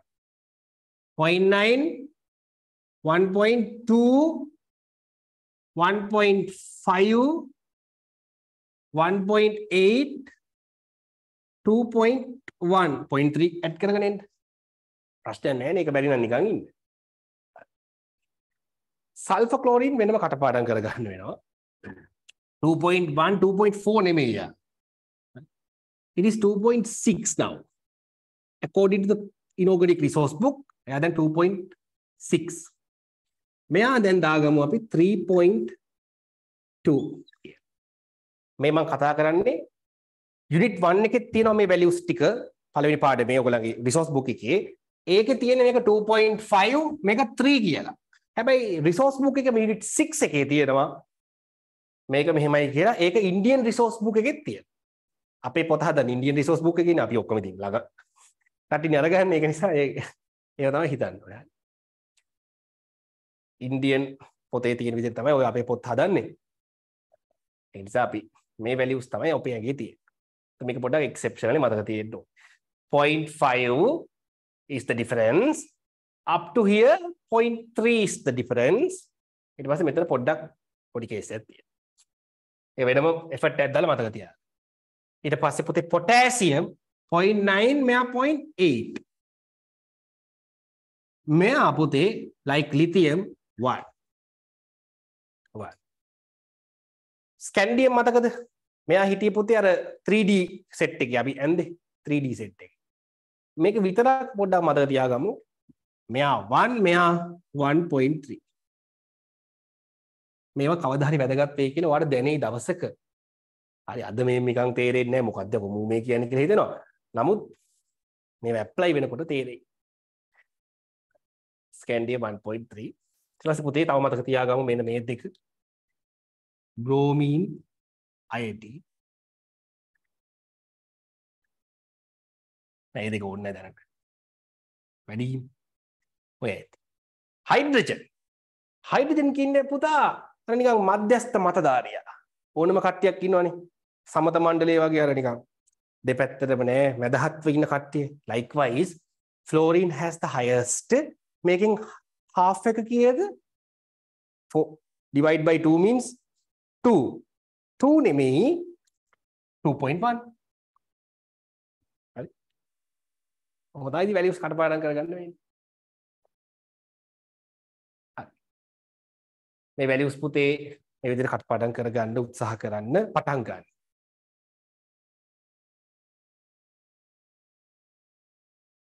මම අර resource book එක ගැන කිව්වනේ. ඔය ඕනම කඩේකට resource book එක අරගන්න. හරි. මේ කොළඹ ඒරියා එකේ පන්නිපිටි සෑම් එකේ තියෙනවා. සරසවියේ තියෙනවා. සරසවිය එක නම් ගන්න එපා හරි කැතයි. හරි. සරසවි පබ්ලිෂර්ස් දාන්න ගහනවා. මේ මෙතන මේ දෙල්කඳ තියෙනවා පොළ ඉස්සරහා හොඳ කඩයක්. ඒකේ past papers ඔක්කොම ටික තියෙනවා. resource book. අපේ 15 අංක ලැබුණාද? අද නෑනේ. 15ක් තියෙනවා මේ අපේ බුක් ෂොප් එකක් තියෙන මේ 15. ඒකෙත් තියෙනවා. සල්ලි කියලා බලන්න එපා. කලර්ඩ් එක ගන්න. හරි මේ මම මේ අප්පු මට බෑ රුපියල් 500 වැඩිපුර වියදම් කරන්න හිතන අනේ ඒ ලෙවල් නොකර ඉන්න. පිළිලු කරන්න ලෑස්ති වෙන්න එපා මේ තමන්ගේ ජීවිතේ. මේක ජීවිතේ. මගේ රිසල්ට් එක A2යි B එකට තමයි මම food science and technology department එකට සිලෙක්ට් වුනේ. ජයවර්ධන. එකක් හරි ඒක බැස්සනම් බීමට වෙන කොහේ හරි. හැමදේම depends on your 3 letters. එක ගන්න. ඒ නමයක් ගත්තා. මම Island 9 කවුරුත් ගණන් ගන්නවද? ඔයගොල්ලෝ ගණන් ගන්නවද? දන්නේ නැහැ. මම නම් දන්නේ ගණන් ගන්න එපා ඈ. රට පහර වැඩක් නැහැ. හරි. කෑ ගහලා කිව්වොත් ඉතින් මිනිස්සු හොලම හෙලවෙන්නේවත් නැහැ වැඩක්.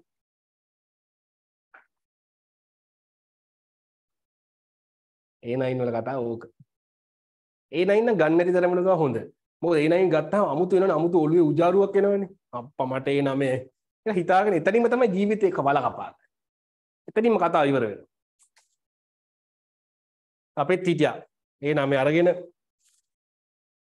සිනමන් එකේ හොඳ පාටියක් එහෙම දාලා දැන් ඉන්න මොකක්වත් කරගන්න බැරුව. අඳුරන කෙනෙක්. මේ A level වල යනවා නම් A level වලට ફોකස් කරගෙන යන්න. මම අර කලින් කිව්ව නේද? ස්කූල් එකේ දෙන පරිබාහිර වැඩ කරන්න එපා කියලා. තරහට කිව්ව නෙමෙයි. කරන්න කමක් නැහැ. කමක් නැහැ. හැබැයි බැලන්ස් කරන්න. හැබැයි බැලන්ස් කරන්න අමාරුයි.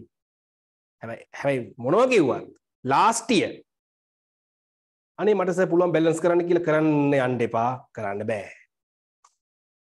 හැබැයි 2024 දැන් මේ පළවෙනි අවුරුද්දනේ. ජීවිතේ විඳින්නත් එපා පොඩ ආසයිනේ නේ ඔයගොල්ලෝ. පොරක් වෙන්න එහෙම. මොකද මමත් එහෙම තමයි. ඉතින් මමත් ඒ ස්කූල් ඉන්නකම් ওই ටික ඔක්කොම කරා. ඔය කිව්වට මම එපා කිව්වට. එපා කියන්නේ ඉතින් එදා එහෙම කරපු නිසා වෙන්න ඇති අර ඒ තුනක් ආවෙත් නැත්තේනේ.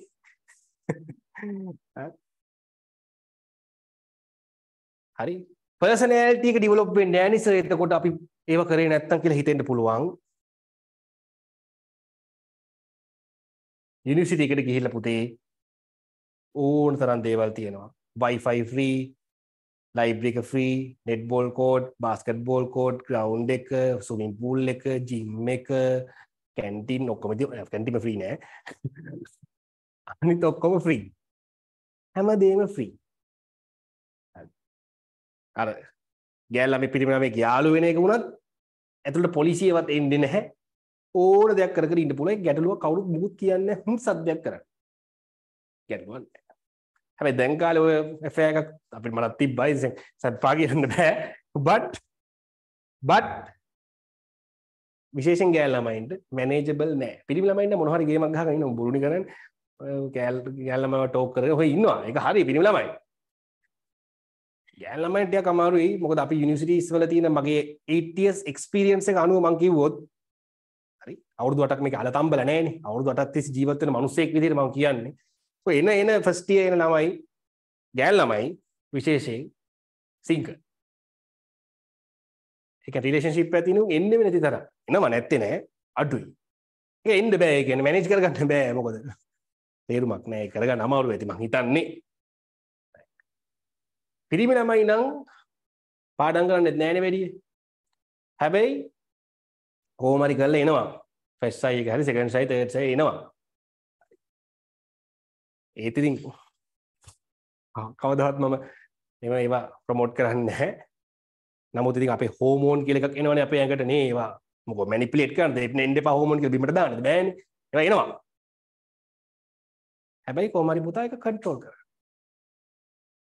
හරි. නැත්නම් බැලන්සින් මේක හරි අමාරුයි. පිළිවෙලට වැඩි කරගෙන අපි ස්මූත්ලි ගියොත් දැන් මම අද කියනවා ජූලයි ඕගස්ට් එන්ඩ් එකේ ෆස්ට් යුනිට් එක ඉවර වෙනවා. ඉවර කරනවා.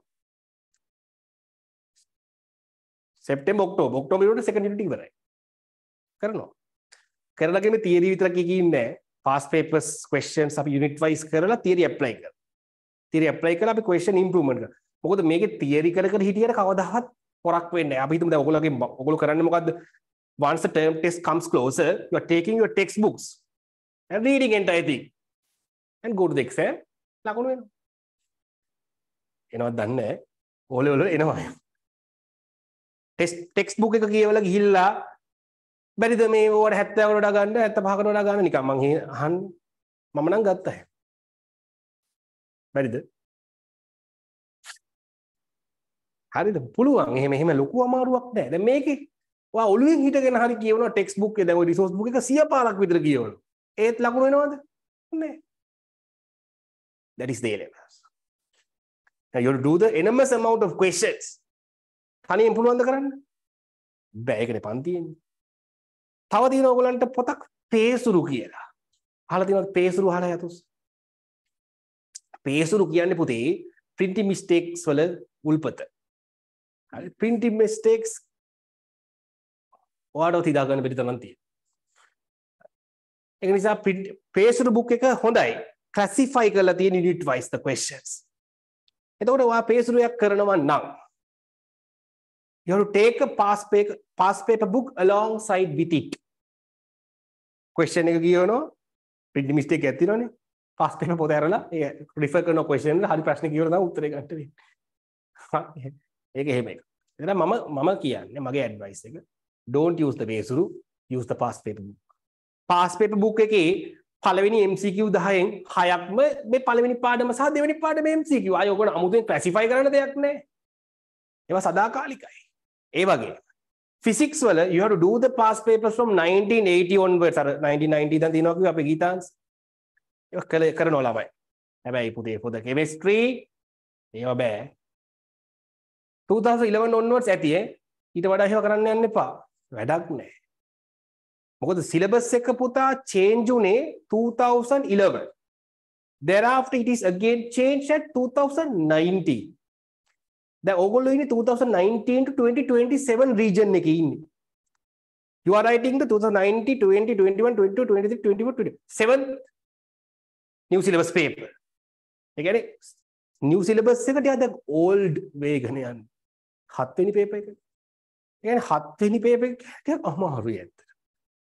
I think syllabus එකක් old වෙන්න more things will be added from the new syllabus resource. අපේ කාලේ no resource books. අපිට තිබේ teachers guide. හරි ඒක කියවලා තමයි මොකක් හරි කරගත්ත. ඒකත් සර්ලට ඕන විදිහට ගන්න. දැන් එහෙම අපිට ඕන විදිහට ගන්නන්න බෑ. Because resource book is there. Resource book එකෙන් පිට දුන්නොත් මොන හරි නඩු දාන්නත්. එහෙම බෑ. resource book එකක් තියෙන නිසා. ඒතර resource book එකෙන් වැඩිපුර කරුණු දැන් කොහොමත් එනවා දැන් එනවා. රිසෝස් බුක් එකේ ඕනම පිටුවක් නැතත්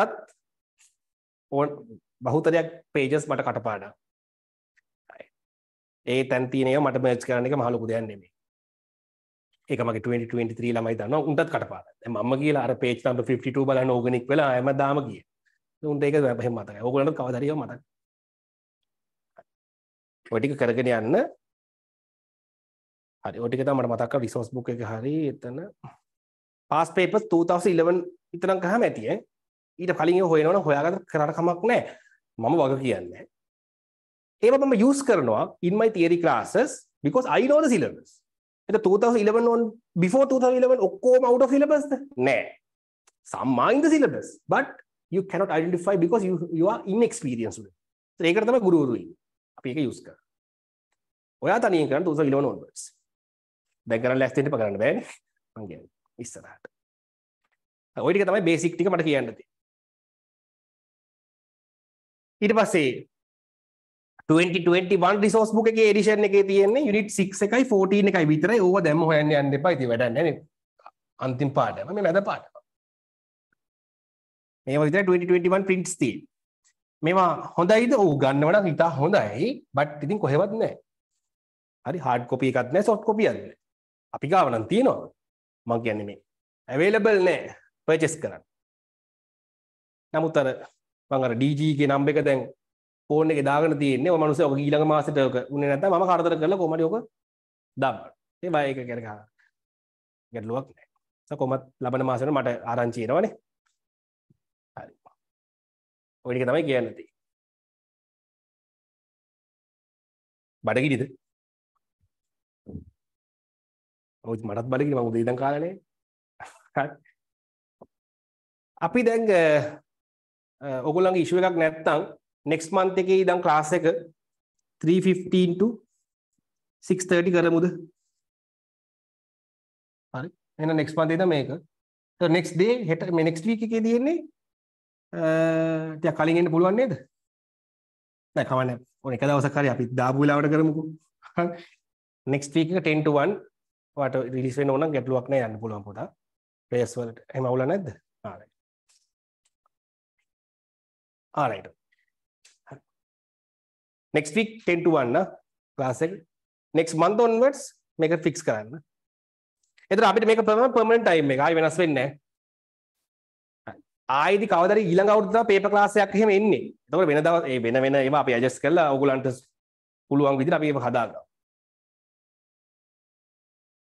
හරි. මේක කටපාඩම් කරනවද? පුළුවන්? අවුල නැහැ. ලේසි.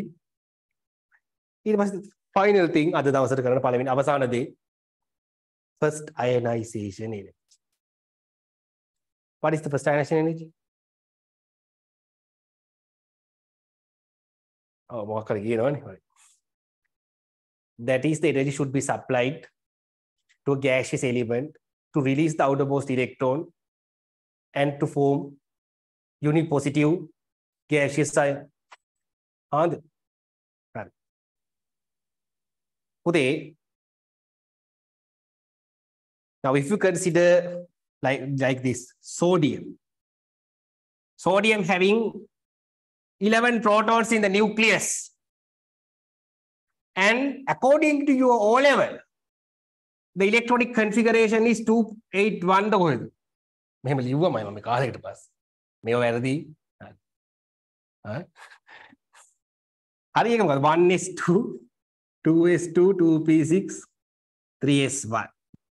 That is the electronic configuration of sodium. මේ මොකද්ද?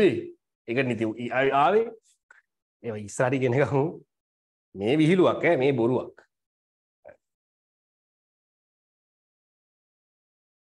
තව මාස දෙකක් යනකොට ඔයගොල්ලෝ මේක nothing මේ සරලයි පොඩි දෙයක්. මේ බය වෙන්න එපා. Right. Now අපි O level වලින් එමුකෝ. First energy level 2 electrons. Second energy level ඔහොමම 8 electrons. Third එක 1. ඔහොම නැති. Now sodium first ionization means sodium gas release the electron and form the unipositive gaseous ion. Ma'am. It means when make a release වෙන්නේ. You have to provide energy. Why? Because this electron is attracted by the nucleus. මේ nucleus එක ඌ අල්ලගෙන ඉන්නේ. මොකද nucleus is a positively charged fellow, electron is a negatively charged thing. දන්නවනේ? එතකොට මේවා attraction forces. මෙයා මෙහෙට අල්ලගෙන ඉන්නේ. ගැලවෙන්න දෙන්නේ නැහැ. ඉතින් අපිට ඕනේ ගලවා ගන්න දැන් ඕනේ. එහෙනම් you have to provide energy. That is the first ionization. දැන් ඒක නෙමෙයි කියන්නේ ඒක ඕන එකකින් දන්නවා. මම දැන් first ionization energy graph එක අඳිනවා. ඒක මම යම් තැන් මාක් කරනවා. ඒ points එක මතක තියෙන්න. right.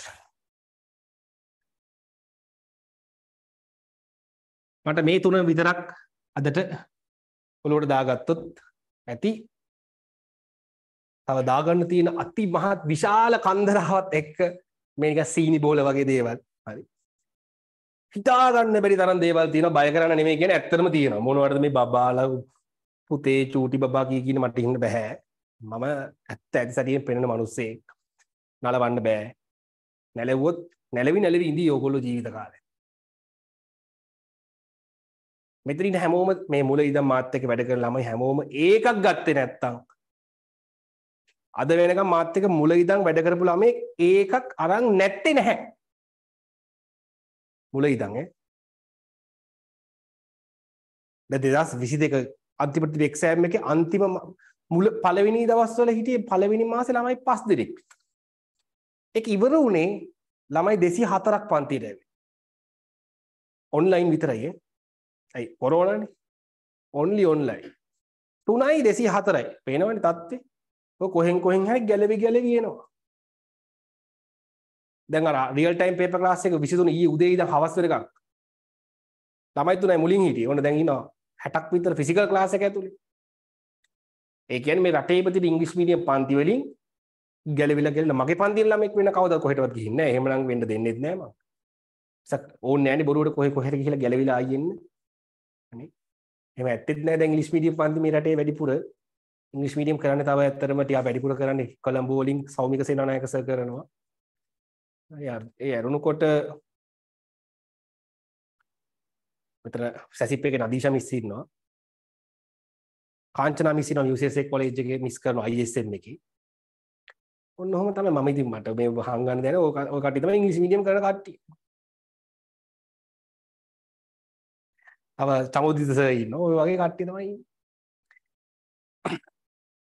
ඔගොල්ලෝ try කරනවා හොයලා බලන්න ඒ සර්ලත් ගාවට ගිහින් නැතු ඉතින්. මාසයක් ඇතුළත පුතේ ඩිසයිඩ් කරන්න ඔයා යන පන්තිය. ඊට පස්සේ ඒකට ස්ටික් වෙලා ඉන්න. ඔයාට ඊට පස්සේ ස්ටික් වුණාට පස්සේ you have to trust that lecturer. trust එක තමයි ඕනේ. ඊට පස්සේ ගමන යන්න.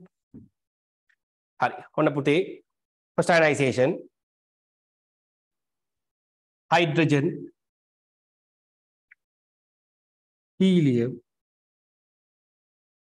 ඉත තියෙයිද නෑ මේක ඇඳොත් එහෙම වැඩේ හරියන්නේ නෑ.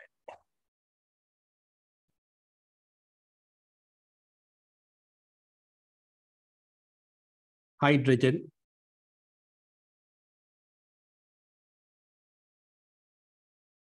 helium lithium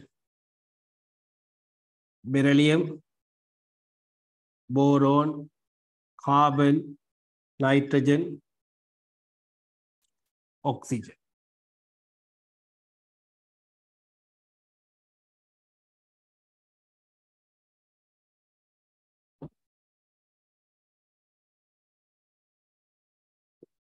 මේක තමයි මගේ පළවෙනි point එක. Hydrogen and oxygen having almost similar first ionization energy value. Almost similar, not identical.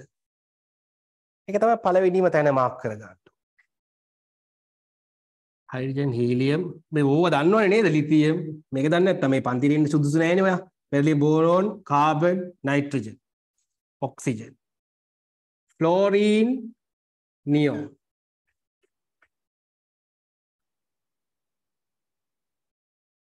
ඇද වුණානේ. මේ මම උසයිනේ මේක මේ එතකොට මේ නැමෙනවා ඇද. හොඳයි හරි. sodium little bit low මේ බිමට යවන්න එපා. lithium marginally lower value. sodium magnesium aluminium silicon phosphorus sulfur.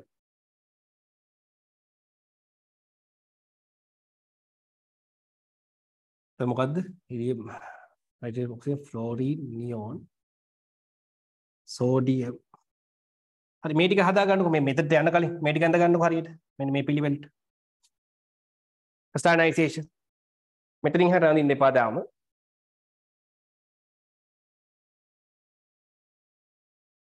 මේ ටික දාගත්තනේ. electronegativity.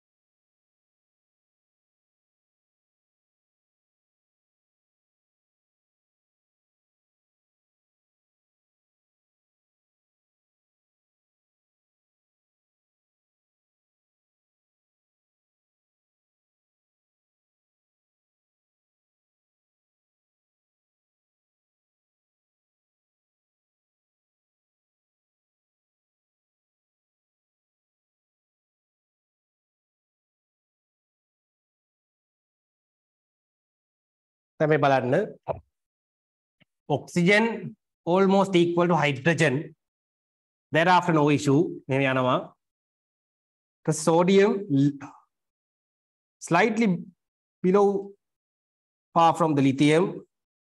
Then magnesium, aluminium. Eva ulak nahi hari gaduak. Ehma lokot danagan dood ne.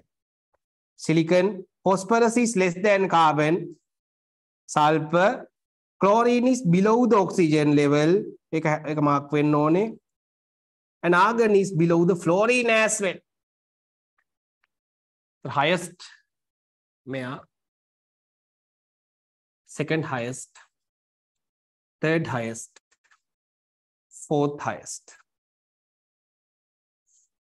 Right. ඒ වගේ ඒවා මාක් කරගන්න. O level වල ඒවා එච්චරම හිතුවේ නෑනේ.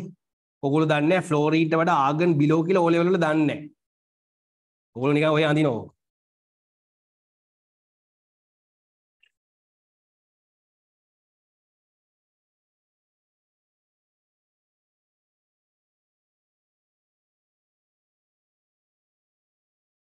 මගේ YouTube channel එකෙත් මේව ගැන deeply explain කරලා තියෙනවා. මේක සම්බන්ධ. ඉතින් ඔයගොල්ලෝ ඒව බලන්න ඕනේ නැහැ මම කොහොමද class එක කරන්නේ. නිකන් ඔය YouTube channel එකට ගිහලා බලන්න මොනවද මේ මොනස උගන්වන්නේ කියලා.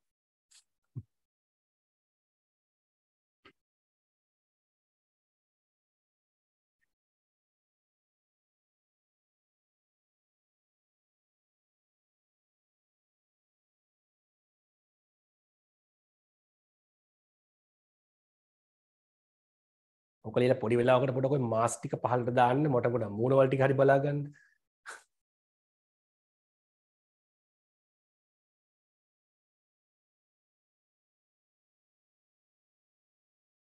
නැත්නම් ඉතින් අන්තිමට මූණවත් දන්නේ නැහැ කවුද ළමයි ඉන්නේ කියලා. right. හරි දැන් දාගන්නකො මාස්ක්.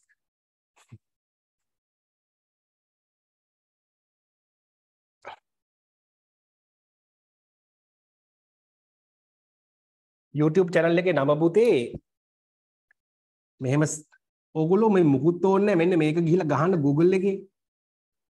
එතකොට එනවා මගේ research publications, YouTube channel එක, ACE Academy website එක හැම එකක්ම එනවා. පේලියට පහළට එනවා. Google එකේ නම ගැහුවහම පේලියට පහළට එන එකත් ලොකු දෙයක් නේ දෙයියනේ. නේද? ඒකත් ලොකු එකක් නේ. achieve කරන්න මිනිස්සෙක් විදිහට. අවුද ඔයගොල්ලන්ගේ නම ගහන ටයිප් කරනවා Google එකේ. එනවා ඔයගොල්ලන්ගේ විස්තර ටික. උත්තර ගැම්මක්ද ඒක?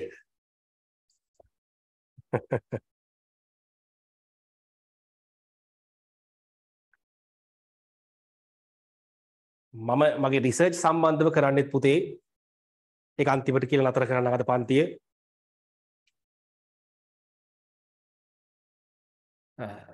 Trans fatty acid mitigation techniques and trans fatty acid content in commercially available food commodities in Sri Lanka.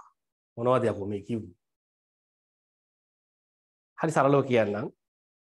ඔගොල්ලෝගේ ගෙදර අම්මා fry කරන්න මොනවද use කරන oil එක? fry. coconut, sesame oil, palm oil, ඒවනේ තියෙන vegetable oil. පුතේ ඔය oil samples වල having fatty acids O level වල ඉගෙන ගත්තා ඔයගොල්ලෝ. O level කරාද දන්නේ නැහැ මෙහෙම ඒවා. කොහොමම තියෙනවා. fatty acids.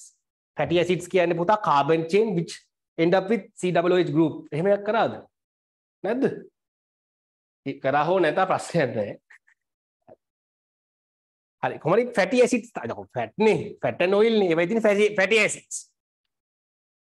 naturally occurring fatty acids වල තියෙන්නේ පුතා මේ වගේ double bond එකේ H's දෙකක් මේ උඩ පැත්තට.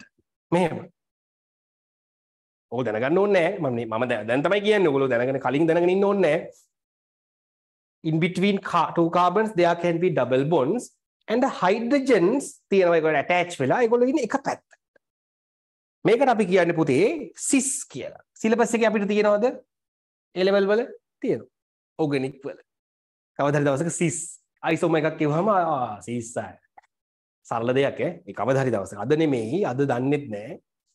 ඉතින් ඔයා වගේ මමත් පුතේ ওই විදිහටම දවසක ඉඳගෙන සිස් කියන එක ඉගෙන ගන්න ඇති.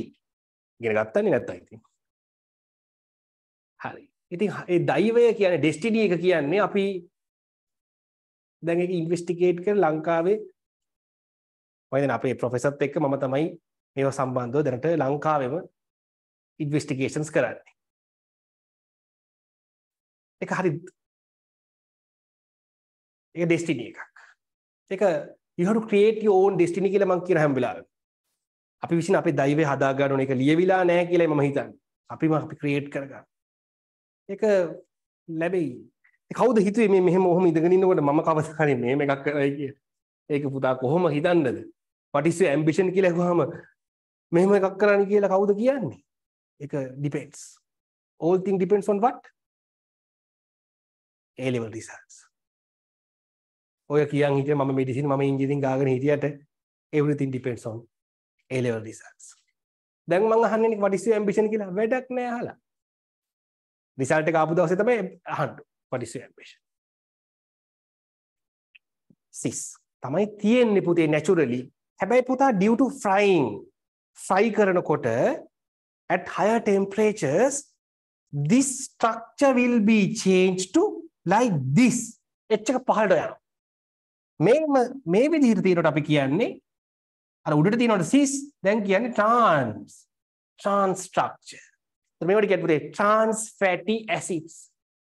පුතේ trans fatty acids අපි වැඩිපුර අපි food එක කෑම කනකොට ගන්නකොට වැඩිපුර it is the major issue for the cardiovascular diseases. දන්නවද cardiovascular heart attacks වගේ දේවල්? ඒ කියන්නේ අපේ blood arteries වල blood flow වෙනකොට trans fatty acid එක මේ විදිහට solidify වෙලා තැන්පත් වෙනවා. එතකොට මේ blood එකට circulate වෙන්න බෑ, pressure එක increase වෙනවා, high blood pressure හැදෙනවා. ඉතින් අපි ඒ ડોක්ටර් කෙනෙක් කරන්නේ මොකක්ද? ડોක්ටර් කරන්නේ අපිට cardiovascular disease එකක් තියෙනකොට ඒකට medicine දෙන එක. නැත්නම් අපිට surgery එකක් කරන එක. අපි as a scientist මොකද කරන්නේ? ඒක හැදෙන්න කලින් මොනවද කරන්න පුළුවන් mitigation techniques? ඒ කියන්නේ trans fatty acid development එක food එකේ වෙන්න කලින් කොහොමද ඒක අඩු කරගන්නේ? වගේ දේවල් තමයි අපි හොයන්නේ. ඒතර මම කළ රිසර්ච් වල හැටියට ලංකාවේ වැඩිම trans fatty acid එකක් තියෙන එක කියන්න හොඳ නැහැ. නමුත් ඕගොල්ලෝ මගේ ළමයි නිසා කියන්න පුළුවන්. parent sons එකේ sausage paste එකේ තමයි bakery items වල වැඩිම trans fatty acid content එකක් තියෙන්නේ. bakery items. ඒතර ඕගොල්ලෝ ගෙදර use කරන මොන oil ද use කරන්න හොඳ? pure coconut oil එක තමයි හොඳම. virgin coconut oil උත් හොඳයි. sunflower oil එහෙම පිටරටින් ගේන එහෙම අපි use කරනවා. අපිට අර අවුතු පිස්සු අමාරුවක් තියෙනනේ පිටරට ගේන ඒවාගේ ලංකාවේ sunflower නැහැනේ. ඒත් ඒවා පිස්සු sunflower oil වල පුතා මේ වගේ double bonds තුනක් තියෙනවා. දැන් තුනක. ඉතින් අපෝ heat කරනකොට trans fatty acid improvement එක වැඩි. ඒ කොහොමත් හොඳ නැහැ. ඒ වගේ මම නිකන් පොඩි දෙයක් කිව්වේ. මම මේක කිව්වේ මම කවදාවත් හිතපු නැති තැනක් chemistry වල දෙයක් අපි දැන් education system එකේ උඩටම ඇවිල්ලා ඒවා එක්ස්පෙරිමන්ට් කරනවා කාගේවත් උදව්වක් නැතුව. කවුරුත් නැහැ මට ඒක ගැන කතා කරන්න. මම්ම තනියෙන් හොයාගෙන මම කරන්නේ that is the PhD level. exams නැහැ. මට exams තියෙනවද? නැහැ. only researchers. ඒවා කරපු publications තියෙනවා. ඒ කියන්නේ ඔය පත්තරේ දානවා වගේ අපි ක්ලාස් එක leaflet එකක් ගහලා දෙන්නේ. Geeth Hewavitharana නැත්නම් ඕගොල්ලෝ දන්නේ නැන්නේ. leaflet එකක් දාන්න. ඒ වගේ අපි කරපු පරීක්ෂණ වල output එක අපි පබ්ලිෂ් කරනවා ජර්නල්ස් වල. එහෙම ජර්නල්ස් මොනවද කියන එක මගේ නම ගැහුවට පස්සේ මම පබ්ලිකේෂන් කරලා තියෙනවා. ඔයාලට බලන්න පුළුවන්.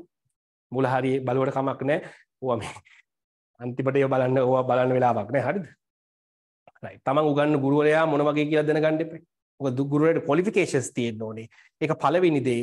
දෙවෙනි දේ තමයි එයාට capability එකක් තියෙන්න ඕනේ. මේ උගන්වන දේවල් ළමයාට දැනෙන්න එක්ස්ප්‍රස් කරන්න. ඒක ඕගොල්ලෝ තීරණය කරන්න. qualification මම කියන්න එපා. එතකොට ඕගොල්ලෝ ගෙදර ගිහිල්ලා ඔය ෆයිල් එකේ තියෙන අර comments A to Z පොඩ්ඩක් කියන්න. එතකොට ඒකත් අවබෝධයක් ඇතුව එන. එහෙනම් next week එකේ periodic table එක කටපාඩම් කරගෙන electronegativity values කටපාඩම් කරගෙන තමයි එකපාරට ආවම what is the electronegativity value of phosphorus එහෙම බෑ එක ටක් ගාලා මේක ටට ගාලා ලියලා 2.1 කියලා කියා ගන්න පුළුවන් තැනට දියුණු වෙන්න මං කියන්නේ දැන් ඊළඟ සතියේ මොක පුළුවන් වෙන්න ඕනේ එහෙම බෑ with the time ඒක එයි ඒ වගේම මෙන්න මේ points වල මම මාක් කරපු තැන් ටික පුතා you have to consider right now next week resource book එකත් එක්ක පොඩි පොතකුත් එක්ක එන්න online පුතාලත් resource book එක hard copy එක පුළුවන් තරම් ගන්න මොකද අපි ඒක highlight කරනවා highlight එක ගේන්න online පුතාලා highlight එක ළඟ තියාගන්න පෑනක් කොහොමද ගේනවනේ ඒ ඇති ඊළඟ සතියේ ක්ලාස් එක තියෙන්නේ year 10 10 to 1 ඊට පස්සේ මාස ඉඳන් වෙනස් වෙනවා කියලා අපි ඔළුවේ තියාගන්න right okay now you can leave